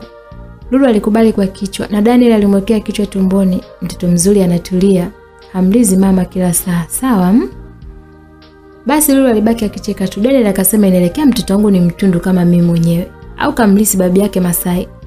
Lulu alicheka sana. Mwanangu amemlisi Daniel tu." "Oh, sawa. Basi nimekuelewa. Kifungua kinywa hiki hapo nimekuletea. Unywe twende kliniki." Lulu aliishia kutabasamu tu. Kwanza alikuwa hajisikii kula. Akawa anasema mtoto hajisikii kula, anataka umlishe. Daniel alicheka sana. "Sema unamsingizia mtoto tu hapo, sawa?" Alinawa mikono na kuanza kumlisha Lulu. Lulu alibaki kumwangalia usoni. "I say, Daniel ana smile amazing. Kwanza ni mzuri, pili mpole, tatu yupo romantic. Sijui kama ana girlfriend." Alikuwa yupo kwenye mawazo Lulu. Simu ya Daniel ilimtoa kwenye ndoto. Daniel alipokea na kuongea na huyo mtu na kumwambia Lulu, jitayarishe twende kliniki. Na yeye huyo alitoka zake nje. Lulu ilibidi aingie bafuni na kuoga, kisha akavaa kigauni chake kilichofika magotini na kubeba pochi yake. Daniel naye alivaa vizuri sana, yani alipendeza kweli. Lulu alipanda gari la Daniel. Walienda Gakani hospitali kupima ujauzito unaendeleaje. Walipima ukimwi. Na baba wa mtoto waliandikisha jina la Daniel, yani alikuwa ni Daniel yeye mwenyewe, na mama wa mtoto alikuwa ni Lulu. Amos alikuwa hana chake tena. Majibu yalitoka, wote wapo salama. Daktari alimuhimiza kula na kufanya mazoezi kwa wingi. Walitoka akiwa na furaha sana kama wapenzi. Kweli Lulu ndo alideka sana. Ni bebe, mtoto kachoka kutembea jamani. Daniel alimbeba hadi kwenye gari na kumfungia mkanda. Tunarudi home now? Aliuliza hivyo. Lulu akamwambia sasa hivi hapana. Twende beach kwanza, tutarudi baadaye. Daniel akasema okay. Aliendesha gari hadi sehemu yenye beach nzuri sana. Kila mtu akiwa na boy wake, wakila mabata kwa sana. Lulu aliomba kwenda kuogelea kwenye swimming pool. Daniel alimruhusu kwa sababu ni beach na hotel. Kisha akaenda kubadilisha nguo na kuvaa kipensi na kisidiria. Huwezi amini kuwa ni mjamzito wa miezi 4. Tumbo lilikuwa dogo sana. Lulu ilibidi aende kuogelea. Kidogo alitoka kwenye maji. Daniel akamwambia, "Mbona umetoka kwenye maji sasa?" Aliuliza hivyo. Lulu akajibu, "Mtoto ananisumbua, anataka kuogelea na babake." Kumbe kaona watu kila mtu anaogelea na mpenzi wake. Daniel aliishia kutabasamu. Haya, sawa. Alienda kubadilisha nguo na kuvaa nyingine na kumfuata kumpa mkono. Wow, tumemechi. Alikuwa ni Lulu, alimwambia Daniel. Daniel alimbeba hadi kwenye maji na kuogelea. Waliingia kwenye maji na Lulu alikuwa akimpenda sana Daniel. Alisema basi tu. Akijiangalia bado ni mdogo, miaka 16 na ni mjamzito. Daniel pia ni bosi wake. Lulu kwa sababu alikuwa akimpenda sana Daniel alianza kumchokoza kwenye maji. Mara mkumbatie, mara hivi. Daniel naye ni binadamu. Alishindwa kujizuia na kutaka kumpiga busu. Alikumbuka kwamba watambemenda mtoto bure na Lulu bado ana akili za kitoto. Ilibidi tu ajizuie na kutoka kwenye maji. Lulu aliumia sana. Sema basi tu. Alimfuata kwa hasira, "Naomba nipeke nyumbani." Daniel akamwambia, "Mbona mapema hivi tuondoke?" Aliuliza hivyo. Lulu akamwambia, "Mtoto kachoka Daniel." Daniel akasema sawa. Walibadilisha mavazi na kuondoka zao kwao. Siku zilienda. Daniel aliendelea na masomo yake ya chuo kikuu. Siku hiyo ilikuwa ni weekend, yupo nyumbani, alikuwa akimsaidia Lulu kupika. Lulu naye alikuwa amekaa jikoni akimwangalia kwa wiziwizi huku akitafuna karoti. "Brodani, samahani naomba nikuulize." Alisema hivyo. Daniel akasema, "Yes, tell me my young sister." Lulu aliumia kwa sababu anampenda sana afu kamuita mdogo wake. Alijikaza tu. "Eti una girlfriend? Au umeshawahi kupenda?" "Why unauliza hivyo?" Daniel alimuuliza hivyo kwa kitabasamu. Lulu alijibu, "Nauliza kwa sababu hujawahi kunitambulisha kwa wifi au kuja naye." "Oh, unataka kumjua?" Aliuliza hivyo. Lulu akamwambia, "Ndio, nataka kumjua." Daniel alijibu, "Ina girlfriend ambaye mke wangu mtarajiwa, anasoma nje." Lulu aliumia sana baada ya kusikia vile. Daniel hakujua chochote kile. Zaidi ya yote aliendelea kumwaga sifa kwa girlfriend wake mzuri, mpole, hanaga shida kwa watu kwa sababu tunaaminiana sana. Lulu alikasirika sana na kujidai tumbo linamuuma. Anaenda ndani kulala. Daniel akamwambia, "Okay, nenda ukalale, chakula kikiiva nitakuamsha." "Sawa sawa mrembo." Lulu aliingia chumbani kwake akiwa anaongea, "Hivi, mimi nitapendaje mume wa mtu sasa?" Alijiuliza hivyo. Ila nimetokea kumpenda sana brother Dani. Jinsi alivyokuwa mzuri kama Amiri wa Bebas kwenye I Miss You. Mpole kama Samiri wa Rukaiya nitakupenda ulivyo. Mwenye huruma kama Amiti wa Salafina kwenye True Love Never Die. Nampenda sana Daniel. Alikumbuka jinsi alivyomfanyishaga mazoezi ya viungo, mara mkande miguu tu kivimba. Alitamani hata mimba iwe mwezi mmoja apate huduma ya kujaliwa na Dani. Daniel alipika ndizi nyama na kwenda kumwamsha Lulu aje kula. Aligonga hodi na Lulu alienda kumfungulia. "Wow, karibu sana." Daniel akamwambia, "Asante, nimekuja kukuita chakula tayari." Lulu alitoka na kumdandia mgongoni. Daniel alishia kutabasamu tu na kumbeba hadi kwenye meza ya chakula. "Karibu mama kijacho wangu." Lulu akamwambia, "Asante," kisha akakaa na kusubiri chakula. "Ah bana, mimi sipendi mchicha." Daniel akasema daktari amesema ule mboga za majani kwa sababu muda wa kujifungua upate damu. Lulu akasema, sasa mchicha yenyewe mibaya." Aliongea kwa kudeka. Daniel akamwambia, "Kula jitahidi, ukimaliza nakupa zawadi nzuri." "Zawadi gani?" Lulu alimuuliza hivyo. Daniel akamwambia, "Kwani wewe unapenda zawadi gani?" Lulu aliongea kwa malingo na madeko kwamba anapenda zawadi ya kubembelezwa. Daniel akaguna tu kisha akasema, "Sawa, nitafanya hivyo. Japo nilikuwa natoka mara moja lakini kula tu. Lulu akasema oyo. Alifurahi na kuchukua chakula na kula haraka. Daniel alitoa vyombo na kwenda chumbani kubadilisha nguo na kupendeza kweli kweli. Kisha akachukua funguo ya gari na kutoka nje. Kipindi anatoka alikutana na Lulu mlangoni. Bro, umenidanganya kumbe, alisema Lulu. I'm sorry, nilisahau. Kisha akarudi ndani. Lulu akasema yes, hii ndio nafasi nilikuwa naitafuta. Daniel alibadilisha nguo na kumuita Lulu chumbani kwake. Lulu alienda na kipenzi kifupi kweli kweli hadi chumbani. Daniel akasema sema alijizuia, nia yake asimwharibie tena maisha. Daniel alivuta mkono hadi kifuani kwake na kumlaza. Lulu, najua unajiuliza mimi ni mwanaume wa aina gani? Sina hisia za mapenzi. Hapana. Ninazo, sema sipendi kukuharibia maisha tena. Ukiangalia wewe ni bado ni mdogo sana. Aliendelea kusema napenda ujifungue mtoto, usome, upate kazi, uolewe na mwanaume sahihi kwako, sawa? Lulu alibaki kumwangalia tu usoni. Ndio kwanza aligeuka upande wa pili akiwa ameweka mikono ya Daniel tumboni. Daniel akajisemea samahani, siwezi kuharibia maisha yako tena. Kisha akapitia usingizi na kulala. Walilala hadi jioni na kuamka kila mtu akiwa na furaha sana. Kisha wakapika chakula, wakala na kulala tena. Lulu aliendelea vizuri na kimimba chake na Daniel alimsaidia sana kumdekeza kama mdogo wake. Siku moja Lulu akiwa ametoka sokoni, mlinzi alikuwa ametoka mara moja. Daniel alikuwa nyumbani. Lulu alirudi nyumbani, alikutana na mkaka mmoja aitwaye Leonard njiani. Leonard alikuwa akimfagilia Lulu siku nyingi tu. Siku hiyo sasa alikutana naye njiani. Mambo anti? Poa. Kisha akakaa kimya. Leonard hakuwa mzembe. Naomba nikusaidie mzigo maana unakusumbua. Lulu akasema asante, kisha akakataa. Leonard alitumia wanaume. Unajua mimi ni kama binadamu. Naomba nikusaidie mzigo tu. Lulu alimpa kikapu na kuongozana naye hadi kwao. Kumbe Daniel alikuwa karudi muda mrefu tu akimwangalia kwa juu tu ya gorofa. Lulu aliagana na yule mkaka kwa heri na yule mkaka aliondoka zake akiwa na furaha kuwa karibu na binti. Lulu aliingia ndani akiwa juu anaimba tu. Alisikia sauti, unaweza ukaniambia ulikuwa wapi muda wote na geti umeliacha wazi? Aliuliza Daniel. Lulu ndio anageuka, anamkuta Daniel amekasirika kweli kweli. I'm sorry brother, nimetoka sokoni kidogo. Daniel akamwambia, umetoka sokoni? Vitu vimeisha ndani? Au unapenda kushikwa tu na wanaume? Aliuliza hivyo. Lulu alijaribu kujitetea, ndio, vitu vimeisha brother, nisamee tu. Daniel alimfokea kweli kweli, sitaki nyumba yangu iwe danguro ya kuingiza wanaume. Si unanielewa? Kama vitu vimeisha mtume Masai yupo hapo. Kama umeshindwa, waweza kuondoka. Daniel alimfokea sana, sitaki nyumba yangu iwe danguro ya kuingiza kila mwanaume. Kama vitu vimeisha mtume Masai yupo hapo. Unaweza kuondoka. Aliondoka akiwa na hasira sana na kuingia ndani kwake. Usinisumbue siri na kwenda kulala. Lulu alibaki kumwangalia na kujisemea, mbona hivi sasa jamani makubwa haya? Nitakaa ndani kama mfungwa, ulizike wewe. Daniel aliingia chumbani kwake na kutupatupa nguo na vitu huko anasema, yani Lulu anakuja na mwanaume kipindi mimi nipo. Ajui mimi ni binadamu na nina hisia. Nampenda Lulu. Kwa nini anakuja na mwanaume mwingine mbele yangu? Alijikuta akilia sana maskini na kulala bila kula. Lulu naye hakupika kwa sababu aliyempikia kasusa kula na yeye kasusa kula pia, kisha akaenda zake kulala. Asubuhi ilikuwa ni siku ya weekend. Daniel alichelewa kutoka. Lulu aliamka na kuandaa kifungua kinywa cha Daniel ili akamwombe msamaha. Daniel alikuwa yupo macho chumbani kwake. Alikuwa akiogopa kutoka nje kwa sababu alikuwa amemfokea sana Lulu jana.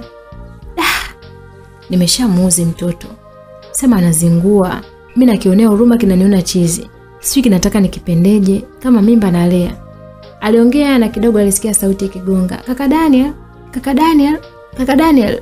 Aligonga mlango wewe lakini Daniel baadaye alitoka na kumkuta Lulu kabeba chai kwenye tray na kavaa kigauni cha kulalia kifupi. Lulu akamwambia nimekuletea chai brother. Alitaka kumpa mkononi. Daniel akamwambia hii ndio heshima gani? Umeanza lini kuogopa chumbani kwangu? Aliuliza hivyo. Lulu aliingiza chai na kukaa kitandani na Daniel alikaa kitandani lakini kila mtu alikuwa akimwogopa kumwanza mwenzake. Lulu ilibidi aanze yeye samani Daniel kwa kitendo cha jana. Daniel alimvuta hadi kifuani kwake akamwambia kuwa na amani baby. Ila sipendi kuzoeana na wanaume. Wataharibu tena malengo yako. Lulu alibaki kushangaa, baby tena? Kisha akafurahi tu na alienda kulala kifuani kwa Daniel. Daniel alianza vituko vyake. Naomba niongee na Swaiba wa tumboni. Wewe mtoto, usifuate tabia ya mama yako. Hapa kuja na watu nyumbani kipindi babako nipo. Lulu akasema, "Hii wewe umesema ni yangu yake. Sasa unabadilisha tena mambo yako." Daniel alicheka sana. Wewe si ndio umenitega? Oh, Dani nibembeleze nilale. Unajua mimi ni kaka yako kabisa. Unaniambia vitu kama hivyo. Subiri tukuze mimba. Utajua mimi ni kaka au baba wa mtoto. Lulu alibaki kufurahi tu na kuendelea kulala siku nzima. Mimba ya Lulu ilikuwa ikizidi kukua. Alikuwa ni mzuri sana Lulu na Daniel alizidi kuvutiwa naye kabisa. Siku hiyo wakati wanakula chakula cha jioni wapo kwenye meza, Daniel akamwambia Lulu, "My wife." Alimuita Lulu. Lulu akamwambia, "Abedia." Daktari alishauri mimba ikifika miezi 7 uruhusiwi kufanya kazi zozote ngumu. Kwa hiyo mimi nimeona nikutafutie msaidizi wa kazi, sawa? Aliongea Daniel. Lulu akasita. Alisita kwa sababu mahaba ndo kwanza yanaanza, akijiangalia yeye ni mjamzito na sio wa Daniel. Daniel alimwangalia usoni na kujua akampa taarifa hakuipenda. Ilibidi amkumbatie na kumwambia, "Sitomleta binti, nitamleta mtu mzima, sawa?" Kisha akambusu kwenye paji la uso. Sawa. Aliitikia na kulala zao. Siku zilienda sana na Daniel alimpata mama ambaye anaitwa Mama Kulu kumsaidia Lulu. "Karibu mama, jisikie upo nyumbani." Mama Kulu akamwambia, "Asante mwanangu." Daniel akamwambia, "Hapa ndo nyumbani. Nipo mimi na mchumba wangu ambaye ni mjamzito. Karibu." Kidogo anasikia sauti ikiita, "Baby." Alikuwa ni Lulu. Lulu kipindi anakuja kumkumbatia Daniel, alimwaga maji na kusahau kufuta. Afu bahati mbaya alikuwa anakuja bila kuangalia kwenye tiles. Aliteleza na kulalia tumbo. Daniel alibaki kushangaa. Mama Kulu naye alibaki kushangaa. Lulu alivyodondoka pale maskini damu zilianza kumtoka kwenye sehemu zake za asili na kupoteza fahamu. Daniel aliita, "Lulu, Lulu, Lulu," na kumkimbilia. "My dear, nini kimekukuta tena?" Alianza kuongea kwa akilia. Mama Kulu kwa sababu alikuwa ni mtu wa makamu alimwambia, "Haina haja ya kulia, tumpeke hospitali." Kisha walitoka mbio sana kwenda getini kumuita mlinzi Masengo. Masengo alitoka mbio hadi ndani na kumkuta Lulu kalala chini na Daniel akilia tu. "Bosi, kafanyaje tena Lulu?" "Hata sielewi." Daniel alisema hivyo na kumpa simu ampigie daktari bingwa wa Aga Khan, huku akimuomba Mama Kulu akamstiri vizuri. Mama Kulu alienda kumstiri, alimvua na kubeba kanga kumfunika. Daniel alikuwa akiendesha gari kwa mwendo mkali kuokoa maisha ya Lulu. Walifika hadi hospitali ya Aga Khan. Walipomwangalia mgonjwa waliandikiwa kuwa aende hospitali kubwa ya taifa Mloganzira. Daniel akasema, "Ui!" Ani alishiwa na nguvu zote maskini na kuomba Mungu mtoto wa watu asife, amrudishe kwao akiwa salama. Madaktari na manesi walimbeba Lulu hadi kwenye gari la huduma ya kwanza kuashiria yupo mahututi. Daniel akiwa anakuja na gari yake ndogo akiwa kavaa viatu papa na nguru, walifika hadi Kibamba akiwa Lulu ajielewi maskini, yupo mbinguni au duniani. Madaktari walishuka na kumshusha mgonjwa na kumpeka ICU kutokana na kwamba Daniel alikuwa na pesa sana. Madaktari haraka haraka walijitahidi kumsaidia Lulu maisha yake, lakini bahati mbaya mtoto alikuwa ameshakufa tumboni. "Lulu, hapana, usife mami. Usife, nitacheza na nani?" Alilia sana Dani kwani alimpenda sana, kisha akamkumbatia yeye na mimba yake. Mama Kulu akamwambia, "Pole sana bosi. Atakuwa sawa tu, cha msingi muombe Mungu. Atakuwa sawa." Kidogo daktari anatoka kwenye chumba cha operation na ICU akiwa kavaa nguo za kijani. Daniel ilibidi amkimbilie kujua hali ya mgonjwa wake inaendeleaje. Daktari alimwangalia na kumwambia, "Ngoja kwanza nikabidhi nguo afu mambo mengine baadaye."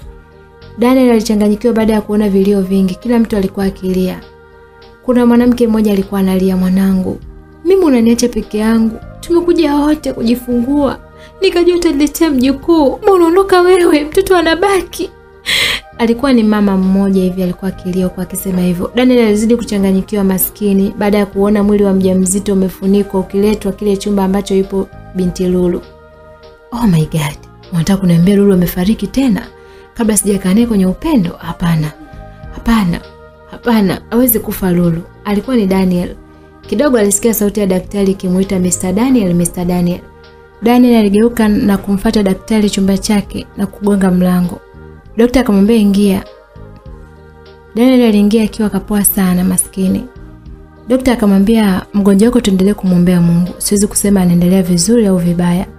Ila cha kushukuru Mungu anapumua tu, japo kwa mashine, lakini mshukuru Mungu."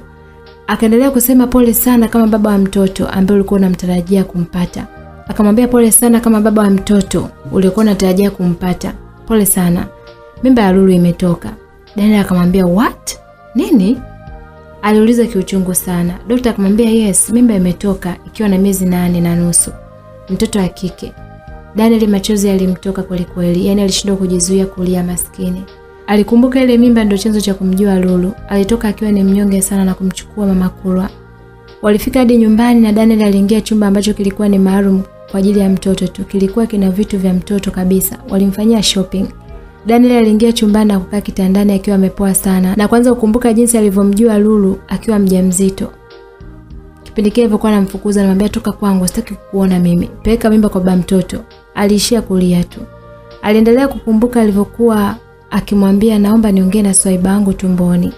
Swaiba, usiwe mchokozi kama mama yako. Alilia sana maskini na kulala pale pale kwenye chumba cha mtoto. Lulu akiwa yupo mahututi alianza kuweweseka, yani kama kuna mtu kambeba mtoto mchanga, akimlingishia nifuate nikupe mtoto wako.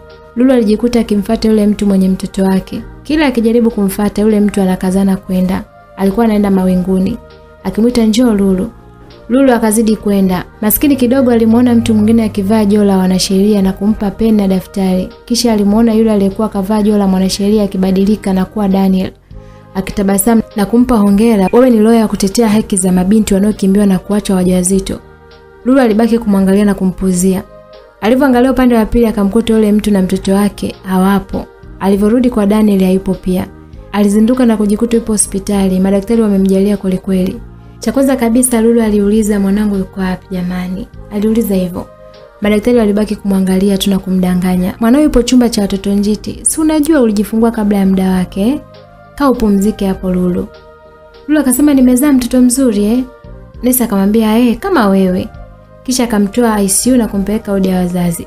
Lulu alishangaa wenzake wote wanaitwa wakanyonyesha watoto kasoro yeye tu. Kidogo Daniel alienda kumwangalia mgonjwa wake. Wow, thank you God. Utukufu wote ni wako, alisema Daniel. Lulu alimwangalia usoni na kumuuliza, mwanangu umemwona? Mzuri Aliuliza hivyo. Daniel japo mwanaume uvumilivu ulimshinda na kuanza kulia maskini. Lulu akamwambia niambie ukweli Daniel, mwanangu yuko wapi kwani? Daniel alikosa jibu la kumpa. Kidogo alikuja daktari ambaye ni rafiki wa Daniel. Alibaki kumwangalia tu Daniel na kuomba atoke akaongee nje. Daniel alikubali kutoka nje. Niambie mzee, maendeleo ya mgonjwa vipi? Daktari akasema mgonjwa wako yuko sawa kabisa, ila nakushauri umwambie ukweli kuwa mtoto hatunaye duniani kuliko kumficha ficha. Daniel akasema hivi nikimwambia haitaleta madhara yoyote yale? Daktari akamwambia yes, haitaleta madhara yoyote. Utakuwa umemwambia ili afute kumbukumbu za mtoto kuliko kumficha ficha, afu mwambie ataathirika kisaikolojia. Mfano wewe una matarajio ya kupata gari jipya, afu unaambiwa hamna gari. Utaumia au? Daktari aliuliza hivyo. Daniel alicheka na akasema umejuaje kama nilikuwa na mpango wa kumnunulia gari my wife? Daktari akamwambia ndio ufanye, umwambie tu kweli kuwa mtoto hatunaye tena. Okay, nitamwambia sawa. Basi walikubaliana na kuondoka zao kuingia ndani. Daniel alifika na kukaa akiwa anamwangalia Lulu anavyofanya tu kumvalisha mdoli wake. Zile nepi ambazo alikuwa ameletewa na Daniel. Daniel, mtoto wangu mzuri aliuliza hivyo. Daniel ilibidi atumie akili za kiume. Sasa alimvuta hadi kwake na kumkumbatia. Kisha akamwambia unanipenda mimi? Aliuliza hivyo. Lulu alitikia ndio nakupenda sana wewe. Daniel akasema kama unanipenda mimi sahau habari ya mtoto. Uniweke mimi akilini. Kwa nini Mungu akupenda wewe na mtoto? Alikupa kama chanzo cha kunijua mimi tu. Naomba ukubali kuwa mwanao hayupo duniani. Aliongea kiuchungu sana. Lulu akasema nini? Mwanangu mimi amefariki? Aliuliza na kujijibu hapana kwa kweli. Hakufa mwanangu. Kisha akaanza kulia. Daniel, mwanangu hawezi kufa. Alilia sana, aliongea sana, akalalamika. Daniel alijikuta akimbembeleza hadi akilia mwenyewe. Na yeye kama baba mlezi wa Mimba. Lulu, ni ngumu kuamini, lakini si vibaya kukubali na kumshukuru yule ambaye aliyoko juu, Mungu mkuu. Najua umepitia mengi katika maisha yako. Kipindi bado mdogo, fanya yote. Ni chanzo tu cha kufanikiwa katika maisha yako. Aliendelea kusema haijalishi umeumia mara ngapi wala kuumizwa mara ngapi. Amini kuwa Mungu ana mpango mzuri na wewe. Simama na kuwa jasiri. Jiamini, Mungu atasimama na wewe. Aliongea Daniel akiwa akampakata Lulu. Amini kuwa Dani wako anakupenda sana wewe na yupo tayari apoteze wewe upate. Unaambiwa unataka kusoma au unataka mtoto? Aliuliza hivyo. Lulu alibaki kimya tu kukapakatwa akiwa na majonzi. Daniel ni mwanaume mwenye mtazamo mzuri na wewe. Hana haraka sana na wewe. Wewe ni my wife. Lazima ukasome kwanza, okay? Waliongea hapo maskini japo Lulu hakuwa sawa, lakini Daniel alimpa moyo sana na kumwahidi atakuwa mwanaume wa kipekee sana kwake na kumwambia anampenda sana na kumsaidia afike kwenye ndoto zake. Lulu kidogo alianza kutabasamu na kutoka kwenye hali ya usimanzi. Waliaga, lakini kwa sababu Lulu alikuwa hajaruhusiwa, Daniel alienda nyumbani kuweka mambo sawa. Daniel alifika nyumbani na kumuita mlinzi Masengo na mama Kulwa kumwambia kesho mgonjwa anatoka rasmi, waweke nyumba vizuri na yeye kuingia ndani kulala. Asubuhi na mapema Daniel aliamka na kufanya mazoezi vizuri na kuingia bafuni kuoga. Kisha aliingia kwenye kabati akajiuliza nivae nguo gani. Daniel akasema, kumbe leo my wife anatoka hospitali. Subiri nipendeze sana. Asitamani mwingine kama Amili anavyokumbukwa na Bebas kila saa. I miss you. Aliendelea kusema nimpagawishe mtoto kama Sarafina alivyompagawisha Amiti hadi ya kuweza kumwacha. Alijiongelea, mbona nguo sizioni? Na kutoa kabati zima kutafuta nguo kwa ajili tu ya Lulu wake ama first love. Alivaa vizuri na kutoka hadi hospitalini. Alimkuta Lulu kasharuhusiwa, ipo zake tu nje anamsubiria yeye. Mbona umekaa hapa vipi? Aliuliza. Lulu akamwambia nimekaa hapa kwa sababu naogopa kuingia ndani ya hospitali. Daniel alicheka sana. Unaogopa au umepona? Maana mgonjwa haogopi hospitali. Ukiona hivyo mzima. Okay. Ingia kwenye gari basi. Mimi nikakamilisha malipo, sawa Daniel aliingia kulipia na Lulu alikuwa kwenye gari. Baadaye alitoka na kupanda gari kusepa. Walifika hadi kwao. Lulu alishuka na kuingia ndani. Alimuona Mazengo. Alibaki kukumbuka maskini na kimimba chake. Wakiwa wanafurahia sana. Alikumbuka siku ambayo alimtambulisha kwa Daniel. Alibaki kulia tu. Mazengo mwanangu, Mazengo. Mazengo na Daniel walijikaza kiume, lakini mwisho wa siku walijikuta maji yakiwatoka kwenye macho na kuanza kulia tena. Daniel ilibidi ajishtukie kama boss na kumwambia Mazengo, wanaume waliagi, huku yeye mwenyewe akiwa anafuta machozi na leso. Mazengo aliona aibu na kusema hapana. Sijalia, ni maji tu yamenidondoka, na kumfanya Daniel na Lulu wacheke kwa vituko. Wow, hatimaye princess anatabasamu. Angalia mwanya mtoto, dimples, baby face na midomo yake. I say, wakubwa wanafaidi sana. Daniel alicheka sana hadi kukaa chini. Mpaka Lulu akaongea, Daniel, kucheka gani huko jamani, kama mbea. Daniel akasema basi Mazengo inatosha. Ndio maana Lulu anakupendaga, kumbe una vituko sana wewe. Daniel alisimama na kumbeba Lulu mkononi. Ngoja nikafaidi mimi hapa. Lulu akamwambia nishushe basi, nina nguvu zangu jamani. Aliongea akimtania tu. Daniel alimuingiza hadi chumbani kwake. Wow, karibu my wife.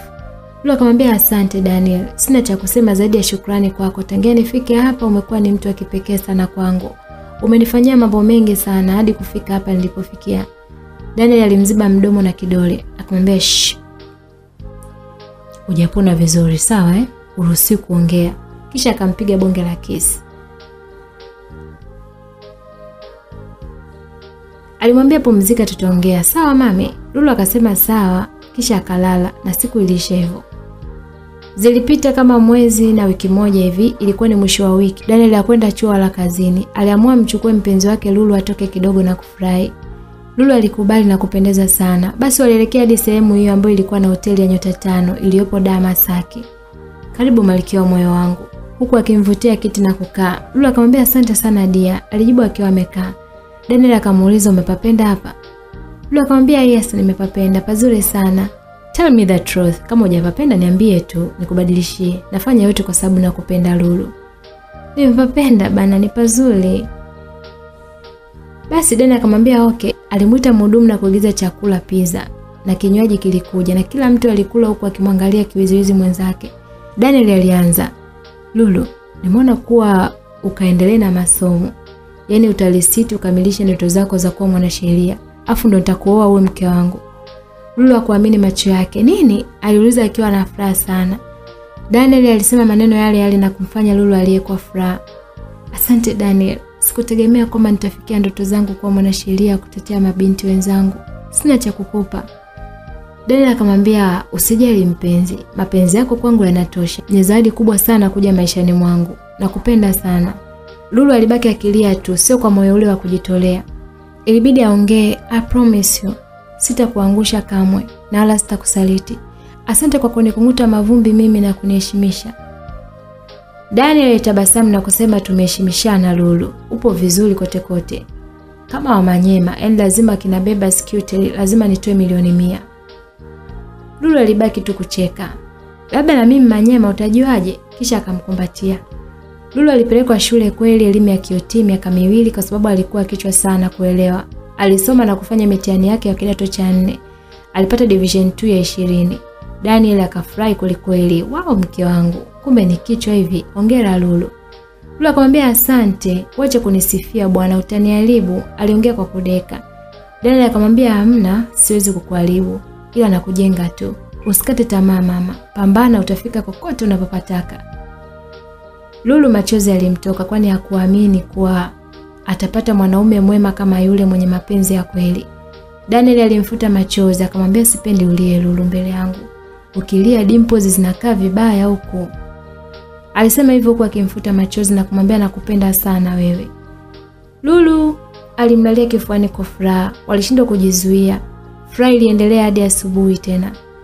Lulu alipelekwa shule ya advance ya mwaka mmoja. Ndoto yake kuwa mwanasheria alichukua mchepuo wa HGL na kufanya mtihani wa taifa wa form 6 na kupata division 1. Daniel hakuamini macho yake kuwa kampata mwanamke kichwa vile. Alizidi kuongeza mapenzi na kumnunulia gari la kuendea chuo.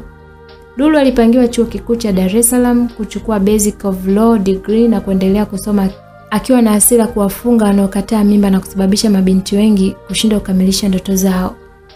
Msikilizaji, baada ya miaka 7 katika hospitali kubwa ya Muhimbili kuna mgonjwa aliletwa. Alikuwa amepata ajali ya gari.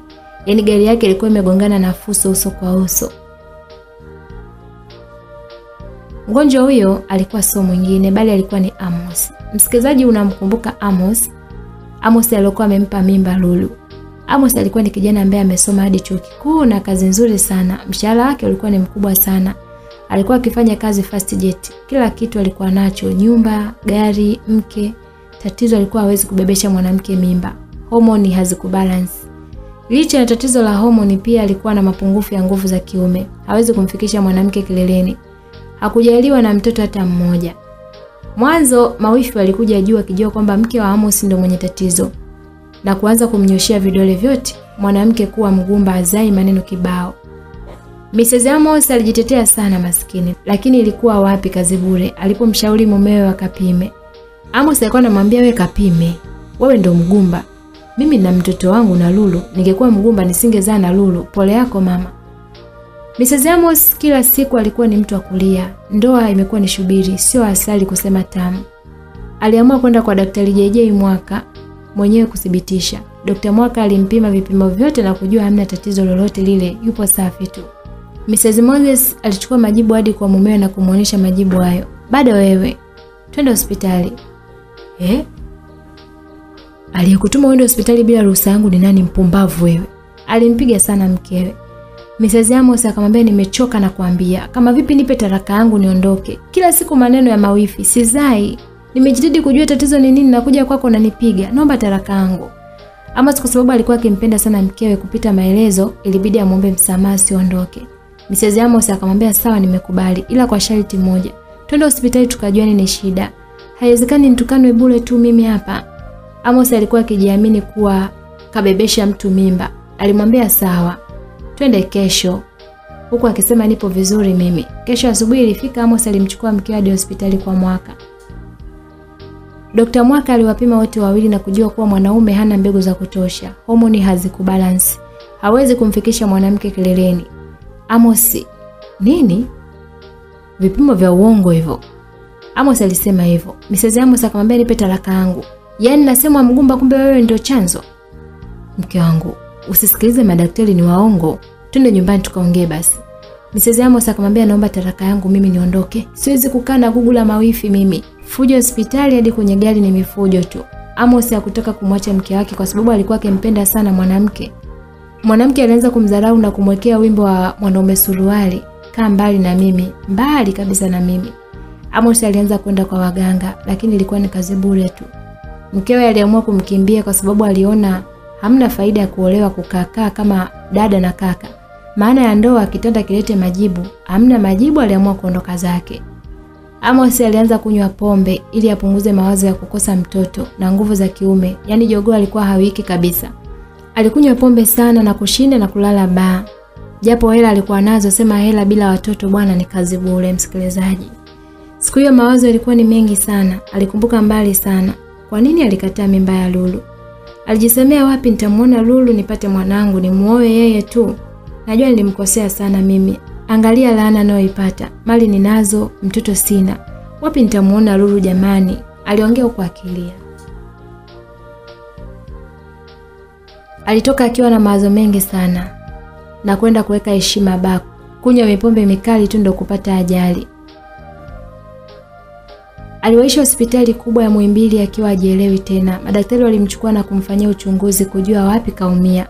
Walimchunguza kichwani na mwili mzima kwa mashine. Amos alikuwa hajielewi kabisa. Yaani mbinguni yupo nusu, duniani yupo nusu. Majibu yalitoka kuwa kwenye mfuko wa kizazi kumetikisika baada ya mtikisiko wa gari. Kwa hiyo inabidi utoke. Bila hivyo utamsababishia kansa ya tezi dume na kansa ya damu. Madaktari walijadiliana tumfanyeje mgonjwa, tumtoe kizazi asizae tena au tumwache afe. Daktari mmoja alishauri maisha ya mtu kwanza. Kumbuka tumeapa kuwa tutamtibu mtu sio kumwekea maradhi, tutoe kizazi. Nesi alisita, jamani msimtoe bila ruhusa yake, subiri azinduke mtoe. Labda ana matatizo ya mtoto. Madaktari walicheka sana. Hivi unategemea atazaa tena? Wakati hata jogoo mwenyewe wiki. Akizaa miujiza ya Mungu tu. Mungu ni daktari bingwa wa mabingwa. Tunakiri sisi madaktari. Ila subiri tuokoe maisha yake. Kama mtu mwenye imani Mungu atamrushia mfuko wake mpya. Basi waliingia kazini kuvaa manguo yao ya kijani kwa ajili ya operation ya Amos. Kweli walifaulu kumtoa kizazi chote. Hawezi kuzalisha mwanamke na wala kufanya mapenzi tena. Labda Mungu atake mwenyewe. Amos baada ya kufanyia operation hali yake iliendelea vizuri sana. Alikuwa hajaambiwa chochote kuhusiana na yeye kutolewa kizazi. Daktari mmoja alikuja kumwangalia, unaendeleaje mgonjwa? Amos akamwambia niko poa tu daktari. Ila na maumivu kidogo kwenye tumbo. Daktari akamwambia kutokana na operation tuliyokufanyia lazima usikie maumivu tu. Amos alishangaa, operation? Ya nini tena? Daktari akajibu kwamba tumekufanyia upasuaji mdogo sana wa kuondoa kizazi chote maana kimeharibika. Amos akasema what? Kwa hiyo mimi sio mwanaume tena? Aliongea akilia sana. Kwa mimi sifai kumpa mwanamke mimba? No. Nitaishije mimi? Ingawa sina hata kunizika. Alilia sana Amos. Daktari alimwonea huruma sana. Pole sana, cha msingi muombe Mungu tu. Yeye ndio solution ya maisha yako. Alimpa moyo na kumwambia Mungu hakuna anachokishindwa. Rudi kwake tu na yeye atakusaidia. Sisi tumeshindwa ndio uwezo wetu ulipofikia hapo. Amos akajisemea, hukumu nilioipata. Chanzo ni mimi mwenyewe. Nina elimu ambayo niliitaka. Nina mali nilizozitaka. Nataka mtoto nilimkataa, Mungu kaninyima. Aliendelea kukumbuka kipindi Lulu akimwambia Amos, nina mimba yako mimi. Majibu alikuwa akimpa kama mimba yangu. Si unipe nibebe mwenyewe. Amos alianza kulia tu akikumbuka toka. Siwezi kukupa mimba mshamba kama wewe. Mtafute baba huyo mtoto. Alilia sana akasema I'm sorry Lulu. Naomba unisamee Lulu. Najua unapitia magumu kwa ajili yangu. Naomba unisamee Lulu. Naomba turudiane nikuoe wewe. Wewe ndio mwenye mayai yangu. Alilia kweli na kujisemea lazima nikutafute nikuoe tu tumlee mwanetu. Lulu mwenyewe huku alikuwa akimaliza elimu yake ya chuo kikuu Bachelor of Lawyer. Akiwa na furaha yeye na marafiki zake wakipiga picha kipindi hicho ameshakuwa mtu mkubwa tu miaka 25. Kidogo aliona gari linakuja jipya tu nzuri. Alikuwa ni mgeni rasmi akija kwenye mafari yao. Watu wengi sana walishangaa kumuona mgeni rasmi mdogo sana. Hivi Lulu, yule mgeni rasmi atakuwa ameoa kweli? Aliuliza Subira. Lulu alikuwa yupo anafunga viatu chini akamwangalia. Zena alijibu ila mzuri, handsome boy. Do, mkeo atalingaje jamani, kaka mzuri vile. Na pesa zipo aisee, Mungu kaumba watu wake. Lulu alikuwa bado hajaangalia juu, wenzake wanamsifia nani. Ile anaangalia juu tu kuamini macho yake. Ilibidi anyanyuke kwenye kiti chake na kuita darling, huku akimkimbilia na kumkumbatia kwa nguvu. Mwanaume mwenyewe msikilizaji alikuwa si mwingine, bali alikuwa ni Daniel Bostoto. Daniel alibaki kucheka tu na kumkumbatia huku akimwambia nimekufanyia surprise. Nilikwambia siji Lulu. Lulu akamwambia muone kwanza, si umenifanya bibi yako? Sawa, aliongea kwa kideka sana. Daniel alivuta sikio kama anataka kumwambia kitu hivi. Kisha alimnong'oneza, umependeza sana mke wangu. Congratulations kwa kumaliza elimu ya chuo kikuu. Lulu machozi alimtoka, alijibu hongera zote ni zako wewe Daniel. Daniel alitabasamu na kumwambia ongea kitaratibu basi. Walimu wako wasisikie, shauri yako. Kwanza toka hapa acha kudekadeka. Kakae na wanafunzi wenzako huko. Lulu alicheka na kuondoka zake akiwa na furaha kumuona mtu ambaye amemfanya kuwa malkia akaja na yeye. Ndio mgeni rasmi kabisa. Muda wa kugawa vyeti ulifika. Tunzo zilitolewa kutokana na mtu alivyofanya vizuri kitaaluma, kinidhamu, mazingira, michezo na mbunifu wa miradi ya kusaidia wajamii. Lulu aliibuka kidedea katika tunzo 3 kubwa. Taaluma, alijua kuwaburuza UDSM. Nidhamu na ya 3 ni project yake ambayo imembeba sana, kutaka kupambana na kuzuia mimba za utotoni.